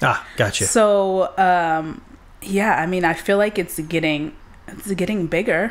It seems like it to me too. Yeah. But I never thought about that point you just made, and that's interesting. Like, is it my perception that's changed? Yeah, golly, I mean, it could be. It could be. Yeah, I mean, I don't know. But, I mean, the more people I talk to, the more they say that. Yeah. And we have a strong community. But then I do hear the other side, too, that like, yeah, but there's a ceiling. You also have to think about other people's definition of art. Like we were talking about before, they might not think what I do is art. So, I mean, if there were 10 graphic artists, out there, if someone doesn't think that's art, they're like, oh, well, no, we don't really have, painters and, potters and all that. So yeah. And I think you're right. The definition of what's art. Yeah. I mean, because some people don't. I mean, truly, there are people that probably look at pottery and don't think of it as art. Exactly. They think that's pottery. It's in its own category, and I guess it's a subcategory, but it's still a creative. Exactly. Yeah, that's interesting. I guess I didn't think about that either. That there's people that think of art as just a drawing or a painting. Exactly. Right. Yeah. Or music is music. It's its own category. That's not art. Yeah. That's true. The arts, I don't know. I guess you don't know what everybody thinks. Yeah. I don't know. I'd be curious to know. I think it's, I don't know, again, outsider looking in. I'm not in the art community. That's odd too, because I love art, but we're just not, we wouldn't be considered artists. Right. People don't look at us and think, oh, they're artists. Right. They just think graphic design, and that gets thrown off in this other realm. But, I don't know. It seems like there's more events. Yes. There's more opportunities. I mean, I can use you and Morgan as an example. I see y'all at more events. Mm-hmm. So I would assume that those are creative events. If there are artists there selling their work, those events are art related, right? Yeah. So, I mean, there's more of that now than there was 10 years ago. Oh, for sure. I mean, even I wasn't in it 10 years ago, but I can tell you that it's definitely more events, yeah. Have you had a gallery or a showing of any kind? Definitely not a gallery because, again, who owns a gallery and thinks that what I do is art? So, I gotcha. No, I don't. No, I haven't. But you do like Spring Art Walk and things like that? Yeah. Huh. Have you ever thought about that? I mean, like approaching I've thought about it, but then at the same time I go back to what needs to happen or would work for like a gallery show. And in my opinion, and maybe I'm wrong, I feel like it would have to be enough cohesive pieces to fill up an entire space, which I don't have because like I said, everything is pretty much different. So that's not something that I've ever really, not that I didn't care to do, but something that I didn't think about. Yeah. In time though, I mean, you're building up a body of work. Yeah. Who knows? Yeah. Mm-hmm. I mean, I think that could happen. I mean, I always wonder I kind of wonder about that here. Sometimes if there'll ever be a show like that's just, logos and local, like that kind of thing. I think it'd be neat to go to. I mean, with the exception of the thing that Sewella has, the student art show. Yeah, it's not really. There's nothing else that I know of anyway. Yeah, me either. Not around here. I know Brimstone Museum does some pretty cool stuff. Oh, that's right. They did do one. They had a show like that a couple years ago. Yeah. Yeah, I'm trying to get Tom on the show. He's super busy right now. He's got so much going on over there. I mean, there's so many events this time of year. I think everybody in the area, there's tons of events. Yeah. What's your next event that you're going to be at?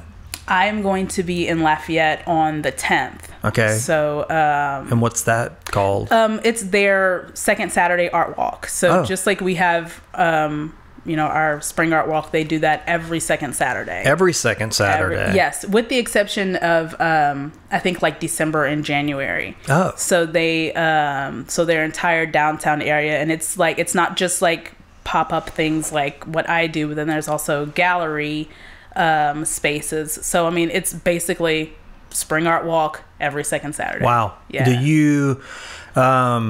Do you go every time, or? I do, unless something else comes up here. If I have another event here, yeah. So I mean, and I like going there. So yeah. Well, it's probably pretty cool because I don't know if you've been to Frenchman Street in New Orleans. Oh, not yet. That one's on. I have there's a market there that's on. Oh, you're going to be there in the market, or you just go eventually.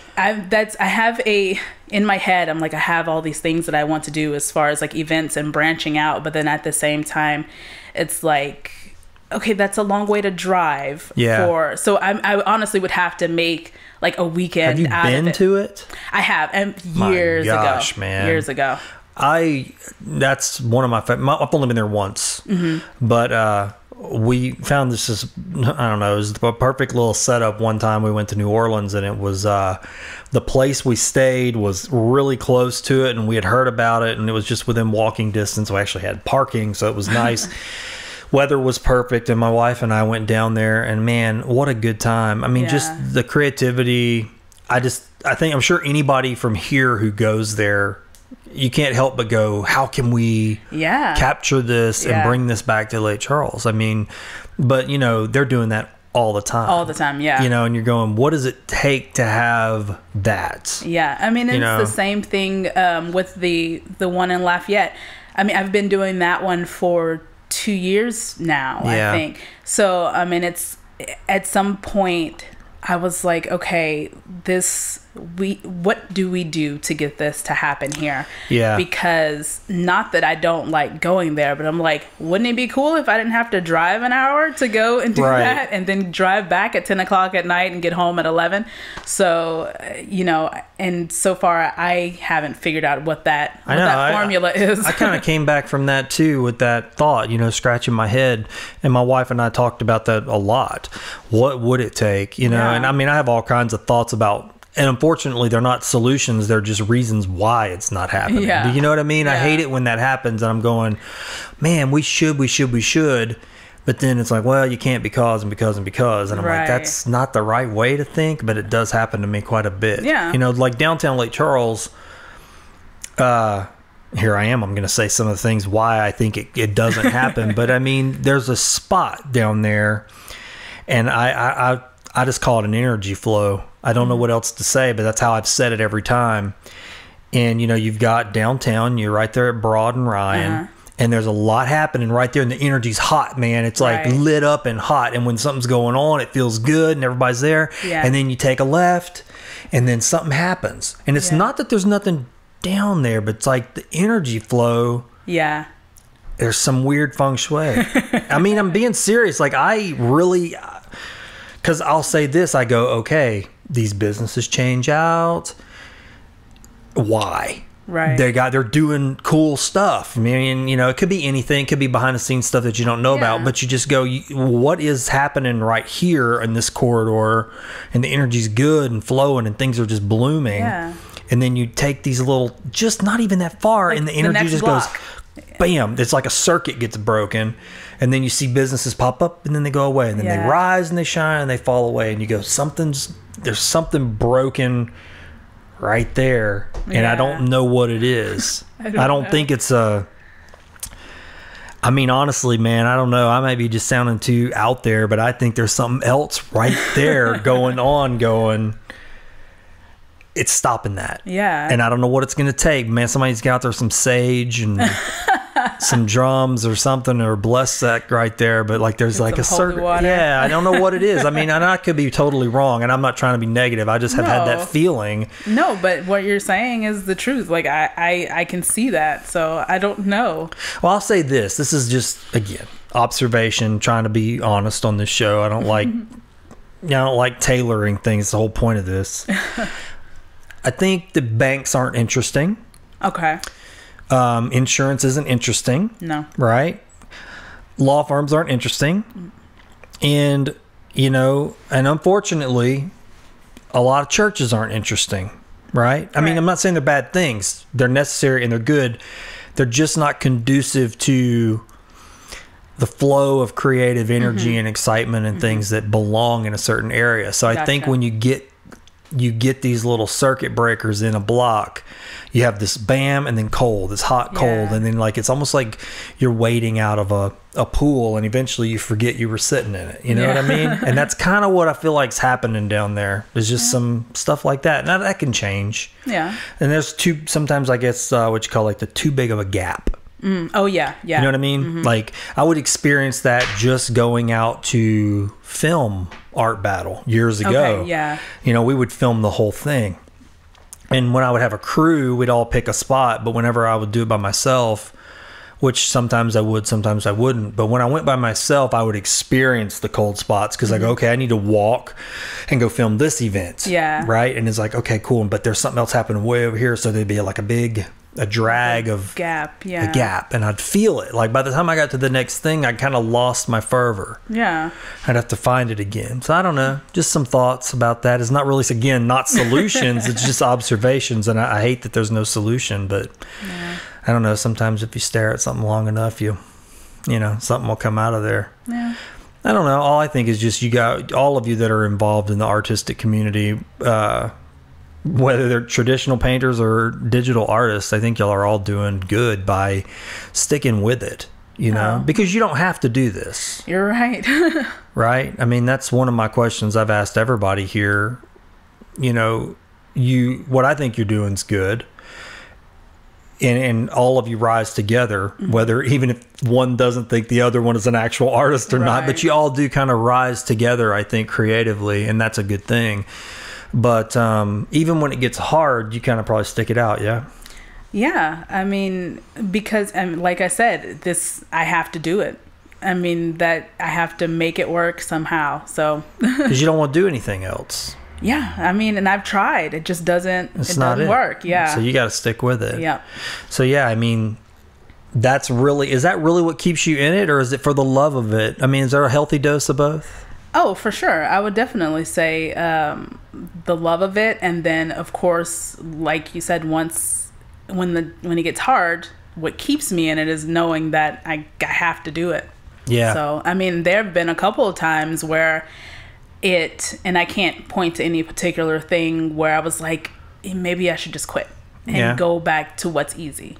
Like, even though I hate it, like retail is easy, and so that I've had that thought a few times within the past, few years. And then all of a sudden, something else will happen or something big will happen. I'm like, oh, well, maybe I can make this work. Yeah. So, I mean, I definitely have those moments of just wanting to call it quits. Yeah. Yeah. I'm just looking at you and listening to you and thinking about your art. And again, it goes back to something we talked about earlier. If I could make a prediction, I would say if you continue to do what you're doing, but I really do think that your work would be an awesome apparel line. I really do. Like a geography focused apparel line. I really do. And I could see that happening for you, like where your designs get partnered with somebody who's producing some kind of clothing. Okay. I don't know. And it just becomes like, yeah, you're still an artist, but your apparel is sought after because of the designs that you're doing. They just seem to lend to that. And I don't know why I have that thought. I just think that, it seems like it would be fun and it's the kind of thing that people want. And so it creates like another revenue stream, you know, out of what you're already doing. Yeah. Yeah. So I don't know. It's just something I just, as an advertiser and marketer, I guess that's what I'm seeing. What about people? I don't know, you're probably thinking, man, he's got a lot of questions. No, that's fine. What about people in the community that you think are lubricators for art and creativity that are like, maybe they're not artists themselves, or maybe they are, that you think are critical roles in this community? Do you have people like that you go, oh, without them, there's a lot of things that, or groups, maybe organizations? I would say first, and it's maybe kind of obvious, but Jody. Oh, Jody. Yeah. So Jody Taylor, he was on the show. So I would say Jody, of course, like the Arts Council. Also, Brian Petrie. Brian Petrie. Yeah, you should have him on the show. Okay, so tell me about him. I don't. So he is kind of like behind the scenes of a lot of things. Okay. So when we had the SWLA art group, he was like, and he's a designer, so he does that. I don't know if he still does that, but he was doing that for a while, and he kind of brought people together, and he's not technically an artist, even though he's a designer, and you can tell that he kind of had that passion for that, like bringing people together and let's get out here and do stuff and make this a showing together, right? Right. So I think those are the ones that that I think of off the top of my head. Years ago, golly, I mean, probably. I don't know, man. It would probably be the early 90s or somewhere between 92 and 95. For me, I had a group of friends, and we were all into comic book art, and some of them were writers and some illustrators, and some both, and some just more like editors and things like that. But they tried to start something like a studio, to produce comic book stuff. And we all kind of got together and we meet at this place and we go do conventions and things. And at first, it was just like what you described.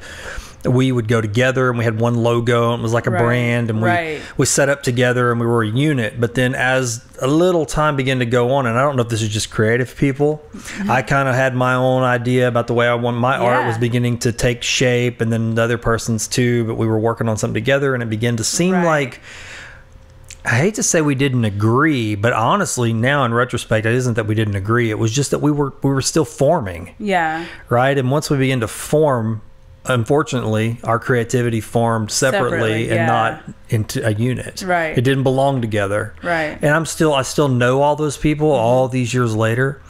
And that's 23 years ago or so. And, in 23 years, I look at each of them and I go, seeing who we became, we don't even really talk. Yeah.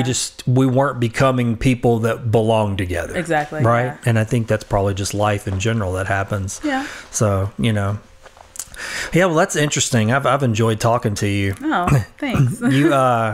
It's time to do something new, though. Am I the first one? You're the first one. Why? I know, but here's what's even better about that. Okay, we can edit it out. Well, no, we're not. No, we can edit it out, but you're not going to want to edit it out. Okay. So you're the first one, but see, you get to write questions to put in the fishbowl. Oh, okay. See, nobody else. These are the base questions that we had when we originally came up with the idea. I'll tell you how this came about. Okay. So when we thought about doing the show, you have to brainstorm, like, what's the show going to be about, right? Well, because it can be about anything. It's really just about people and what they're doing in their communities to make it a better place. Right. I think art makes a community a better place. And so immediately I go, well, then you're doing something good for the community by granted, you're doing it for your own life and for your family. But ultimately by becoming an artist that's putting themselves out there and staying involved, I think you're making the area better. Okay. And you may not see it that way. Maybe. I mean, do you ever sit around and think about it that way? Not at all. That never occurs to you? That's, I don't know. That's not something that I would ever look at what I do and think, this is well. Let me change that. I'm going to change that for you right now because I want you to imagine. Oh gosh. That you're outside of yourself. Okay. And then you go to Chuck Fest. Okay. Right. Imagine if you're not there, and Morgan's not there, and no other artists are there, and then imagine if everybody who played music wasn't there. All the creative people just decide, I'm just doing this for me. I'm not going out to the public. I'm going to play music for me only. And I'm going to keep it in my house. Okay. Play on my couch, play it for my kids. Imagine if you just did your art in your home. What does that event look like? To people who are coming, that's the life of the event. Okay. Of events is the kaleidoscope of creativity that's there. So it takes people who are going, you're doing it to sell your art, but you're putting your neck out there too. Yeah. And you're putting on the colorful, the beautiful, you're doing the whole thing for people, and I think it enriches lives, right? Okay. Gotcha. So anyway, that's kind of the long way around to saying that's kind of what the show is about, just enriching lives and people's quality of life and all the little things that people do that maybe we don't shine the light on, Okay. that they don't even themselves think. And obviously you're very humble. You don't think of yourself that way. Yeah. But for me, I have a lot of questions that I ask myself. Okay. And they're kind of questions that I use to, one, I guess, self-analyze where the things inside of me come from, whatever they are, good or bad. Okay. And so to try and form this show, I sat down and wrote all these questions out. Well, as I did my first interview, I had my whole notebook out. You know, I was like, this is my format for my show. Yeah. And that's not the kind of person I am. I may be internalizing those questions, and some of them I ask you naturally, but I wanted to be really, where's the conversation go, right? Okay. So I thought, man, I have all these wonderful questions. Some of them are pretty simple, but I didn't ask any of them. Okay. So we decided to change the whole format and make it a part of the show. So now we've taken each of the questions and we put them inside this lovely fishbowl here, and they're all folded up like little fortune cookie fortunes. Okay. And you get to pick, we're calling this part fishing for goodies. Oh gosh. Okay. So you get to fish your hand in there and you're going to pick 3 questions, right? Okay. But the beauty of that is you get to submit 3 questions that are going to stay in the bowl for all future guests. Okay. And so as we go forward, every guest will grow the pool of questions. Okay. So you can ask anything you want after this, but you're on the spot. After I go through. That's right. Okay. So you just dive in and you just read the question, and then we'll talk about it and see where it goes. Okay, so you said like a fortune cookie. I'm going to suggest in the future get actual fortune cookies. So I that thought about that. So at it's least delicious. it'll be a snack That's involved in all this pressure. I don't even remember some of these questions, so I'm just as curious as you. So I need 3 questions? 3 questions. Oh gosh. I know. I'm actually I really... was nervous before. My goodness. Now I'm really Don't be nervous. I mean, I don't know. Some of them are kind of heavy. I'm nervous by nature. I mean, that's my perpetual Here, you hand them to me, and I'm gonna read them to you. Oh lordy, I'm shaking already. Oh, don't be scared. I am. I'm actually. This is gonna be a lot of fun. Oh, this is a good one. Perfect. It's perfect for you. Okay. What music or artists inspire you? Now, I know earlier we kind of talked about the artist part, but what about music? I know I listen to lots of music. I'm the same way. I mean, that's a hard question to answer. So I can just say like artists that I listen to. I mean, I have my Spotify playlist does not change. I've literally been listening to the same thing. So it's one playlist. You don't have like segments, or do you have like? I do, but not very many. Like, you know, it's not like I listen to. I would say probably my favorite band from the past 5 or 6 or whatever years is The Head and the Heart. Okay. So I listen to a lot of that. Yeah.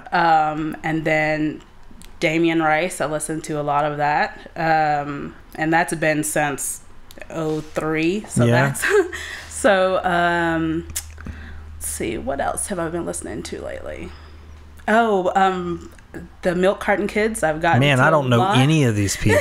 Really? Yeah, but I mean, look, I'm going to tell you, I'm all over the place too. So, yeah, that's why it's one of the reasons I'm asking, because I like to find new stuff. You know, I have so many. I'm trying to think, like visualize my vinyl collection, and I'm just like all over. You listen to records? Yeah. Okay. I'm running out of space. I need better storage options. What do you think about that? I love that records have kind of been coming back, but I was listening to, we went and saw, I guess it was Styx or Kansas, but I can't remember which one. But they talked about that, how back before there was anything digital, even before compact discs, you know, or tapes, it was all records. And they said, you know, back then you made an album to be listened to as one thing. So it was like cohesive. It wasn't like this song, that song. Right. While they were individual, it was like the album was meant to have a vibe. Yeah. And so I kind of feel like that's coming back. Well, I mean, just from everything that we said earlier, I mean, I love it. I feel like the 70s would really approve of my lifestyle. So, I mean, I'm here for it. Yeah. Well, good. So, and it kind of lends album mentality kind of lends to what you're saying about doing series of things. You know, it's like I'm doing this series, okay, and then when I'm done with it, the next thing's going to be a series too, and it's out of my system. Right. So when I said earlier, The Head and the Heart, they have 3 albums out so far. And I have all 3, and every single one sounds like a totally different band. Yeah. Like, you wouldn't even know that it's the same one, but they're all so good. Huh. Yeah. Has the music ever, I mean, I don't know. I mean, I'm sure you get in the flow. Have you ever been just listening to something go, dog, I mean, that song like just took me somewhere. And my work changed, my flow changed. I'm sure it probably has, but not that I've ever, like, really been conscious of. Yeah, because I mean, it's almost always playing. So yeah. But you just haven't been like, oh, that was this zone that it took me into. At least not as far as like my work. Like, there'll be sometimes when I hear a song, it'll kind of make me stop, but it doesn't really, not as far as like affecting my work. Okay. No. And there's no like one go-to song, right? Like your island song. Like if I got one song and I'm living on an island. Can I pick just one album? That's tough. Well, I know, right? If somebody asked me that, I'll tell you what it is for me. And I mean, it's not one album, but it's something that I've listened to, and I always go back I'm like, hey, it's The Police. Yeah. The box set, I bought it when I was in high school. And somebody asked me that question. It doesn't take me 2 seconds. I'm like, oh, The Police box set. Their body of work. I'll listen to that. I could, if that's all I had to listen to. There's enough of it, enough variety. Yeah, I mean, probably The Head and the Heart. Like, I mean, because like I said, it sounds like 3 totally different bands, and then the second album, in my opinion, is the best one. But yeah, so I'm gonna check them out. Please do. Yeah, I will. So that's I will. Yeah, that's part of this is for me too. I mean, you know, I want to learn new stuff. Yeah. Oh, this is like the classic question right here. Okay. This was the first question I ever wrote for the show. Okay. Did anything good happen in your life today? Today? Yeah, today. Sort of. Okay, it started off bad. That's good. If it started off bad, that's okay. But then it improved. See, because this could have ended up totally different. I was on my way, like I got up early, which doesn't happen because I like to sleep. And I was like, I'm going to go to the gym early so I knew I had to do this, and I didn't want to, have anything happen to where I'd be late. So I got up early, was going to the gym, stopped at Circle K, was getting in my car, and the ignition would not turn. Huh. Like the key would not turn at all. So I'm just sitting there stuck.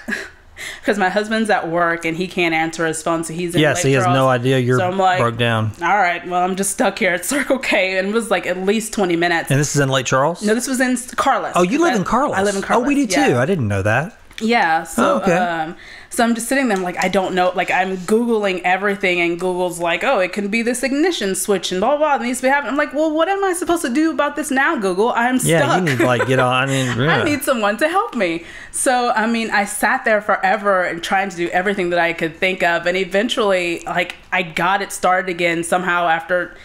Anyway, and it hasn't happened again for the rest of the day. Like, every time I stopped, I was like, oh, God, my car is going to be stuck here. So where am I going to be stuck now? So I almost went back home after the Circle K incident, and just in case it didn't start again. But I was like, no, I have to get to the gym. I have to get to this interview. And so far, so if I'm stuck in the parking lot outside when I leave, maybe my car just hates me again. Oh my gosh. Well, I hope that gets figured out, because man, there's nothing like something to take you out of a good space than car troubles. Yeah. You've mentioned working out a few times. How important is that in your happiness? That is a relatively new occurrence, I would say, within the past year or so. Really? Yeah, it's just I guess to me it's kind of like one of the few things where I don't have to do anything else. I know what I'm supposed to be doing. I don't have the house to focus on. I don't have anybody else to focus on. This is what I'm here for. So so that's kind of, I mean, it's kind of the same way. Like, I like driving. So when I say I go to Lafayette, I love doing that because I can't do anything else but drive for that hour. I can't focus on anything else. So that kind of like... Yeah. I actually get that about driving and working out too. I don't get to, because unfortunately, it's just so much going on all the time. But, driving, I'm that way. I don't like driving through congested, like even interstate. No. I don't like driving interstate, but like if I'm driving north, I tend to take all the like highways and byways and stuff, and I do like that a lot. Yeah, like I don't mind a long drive. Like I drove to Colorado last year, I think. I can't remember. But I drove where I was going straight there. Yeah. And, 14 hours or so, and it was fine. I was like, man, I like this. I like watching the landscape change. Yeah. Something cool about that. Especially going through Colorado, man. Oh, man. From here to Colorado, the landscape changes just like... so many times. Yeah, I love it. I mean, you go through...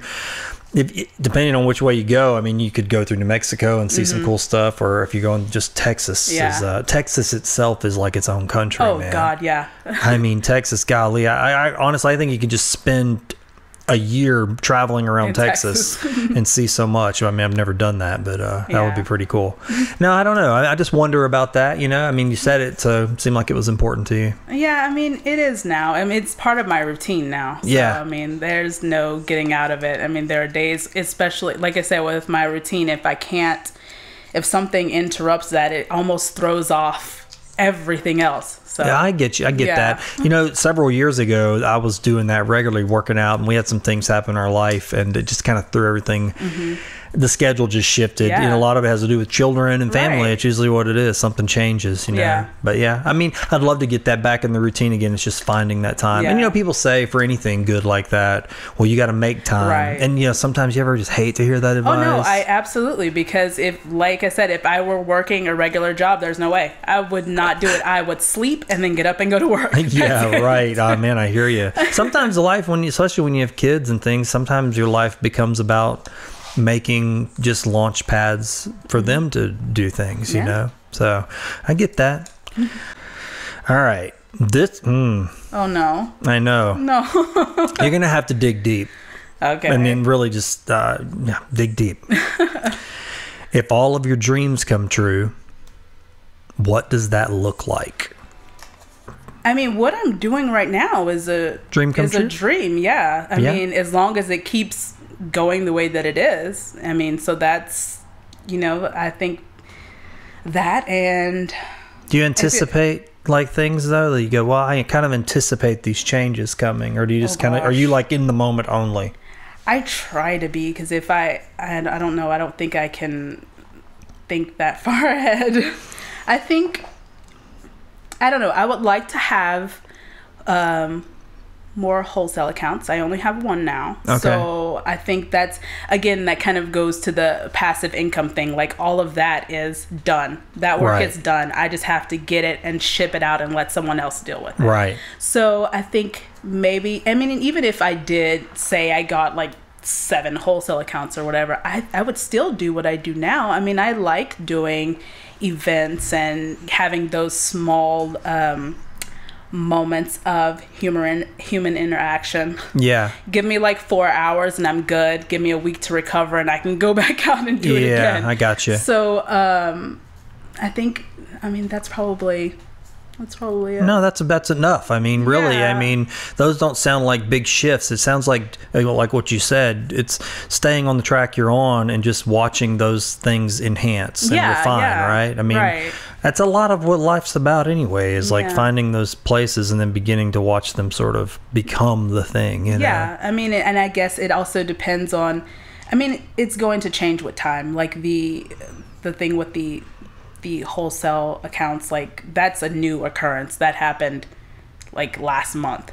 So I mean, if you had asked me 2 years ago, that never would have, wasn't on your radar. No, at least definitely not. So yeah, I mean, 2 years from now, who knows? So I'm on Facebook. Everything is now, I finally switched over to business name related. So I'm on Facebook as Pixel and Ink Creative. Pixel and Ink Creative. Okay. On Instagram, it's shop.pixelandink. Okay. And then my store is just pixelandink.com. Okay. Is that your own website, or is that? Oh, it is. That's mine. Okay. So you don't sell? Do you sell through Etsy or anything like that? Okay. No, so that's smart. You're going straight. I've done a lot of work.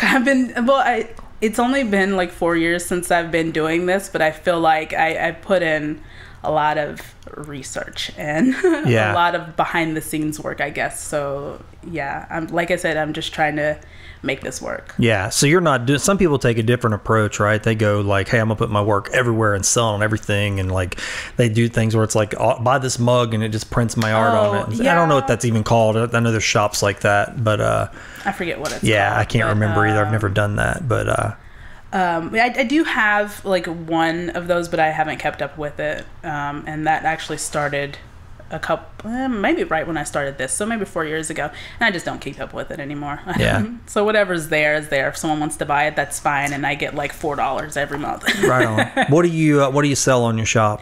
I have prints. I have my stickers, enamel pins. I have vinyl decals, and then when I'll have shirts soon, whenever we get in, magnets, buttons. I think that might be it now. Right on. Yeah. Do you have a favorite piece? Like when people buy it, you're like, oh, that's one of my favorites. Oh gosh. I just love it all. No, I definitely don't love it all. I mean, there's... Well, I'll ask you this because Morgan said something. She's like, man, there's a piece that I did that, like, everybody loves that stinking drawing, she said. Oh, yeah, and I was like, that. it's funny. And I laughed because I was like, that happens. Sometimes Yeah. people love a thing that you went, oh, you like that, huh? You have anything like that you go, oh, people keep buying this one thing a lot, but it's not maybe the love of your life? I don't know. If there is, it's probably something that I did a long time ago, and maybe every once in a while I'll have a print hidden somewhere and somebody will grab it. I'm like, oh, I forgot that was even in there. So I don't think there's anything that I can think of right offhand. Yeah, and pretty soon those, you said you got t-shirts coming for... Yeah, the Chuck shirts. The Chuck. They should be within the next couple weeks or so. Well, that's a cool design. So if everybody listening to the show should go just buy all of them. You got a bunch coming? Because, I mean, people are asking for them, right? I have them coming. I don't know how many. I think my whole issue is I don't want to be stuck with a ton of shirts, which is kind of why I only had 30 in the beginning. Yeah. Because I didn't expect it to turn out like it did. Yeah, right. So, yeah, I mean... Well, and you know, people change their minds so quickly now, too. They could like that design, and it's hot and heavy, and then all of a sudden it's like, dude, y'all loved it. What happened? Right, right? And that's exactly why I don't have 500 shirts coming in, because I don't want to be stuck with 500 shirts. I get that totally. Yeah, we have that happen, too. I mean, brands shift so fast now. Used to, we could live with we can launch a brand and have like something out there for maybe 2 years before you really start shifting. Now it's like 6 months. Gosh. I mean, you do all that work and it's over, man. It's time to shift gears again. That's annoying. Yeah. Well, look, I'm glad you came on the show. I appreciate you just being so comfortable and honest. And honestly, I've enjoyed talking to you. Oh, well, thanks. And I love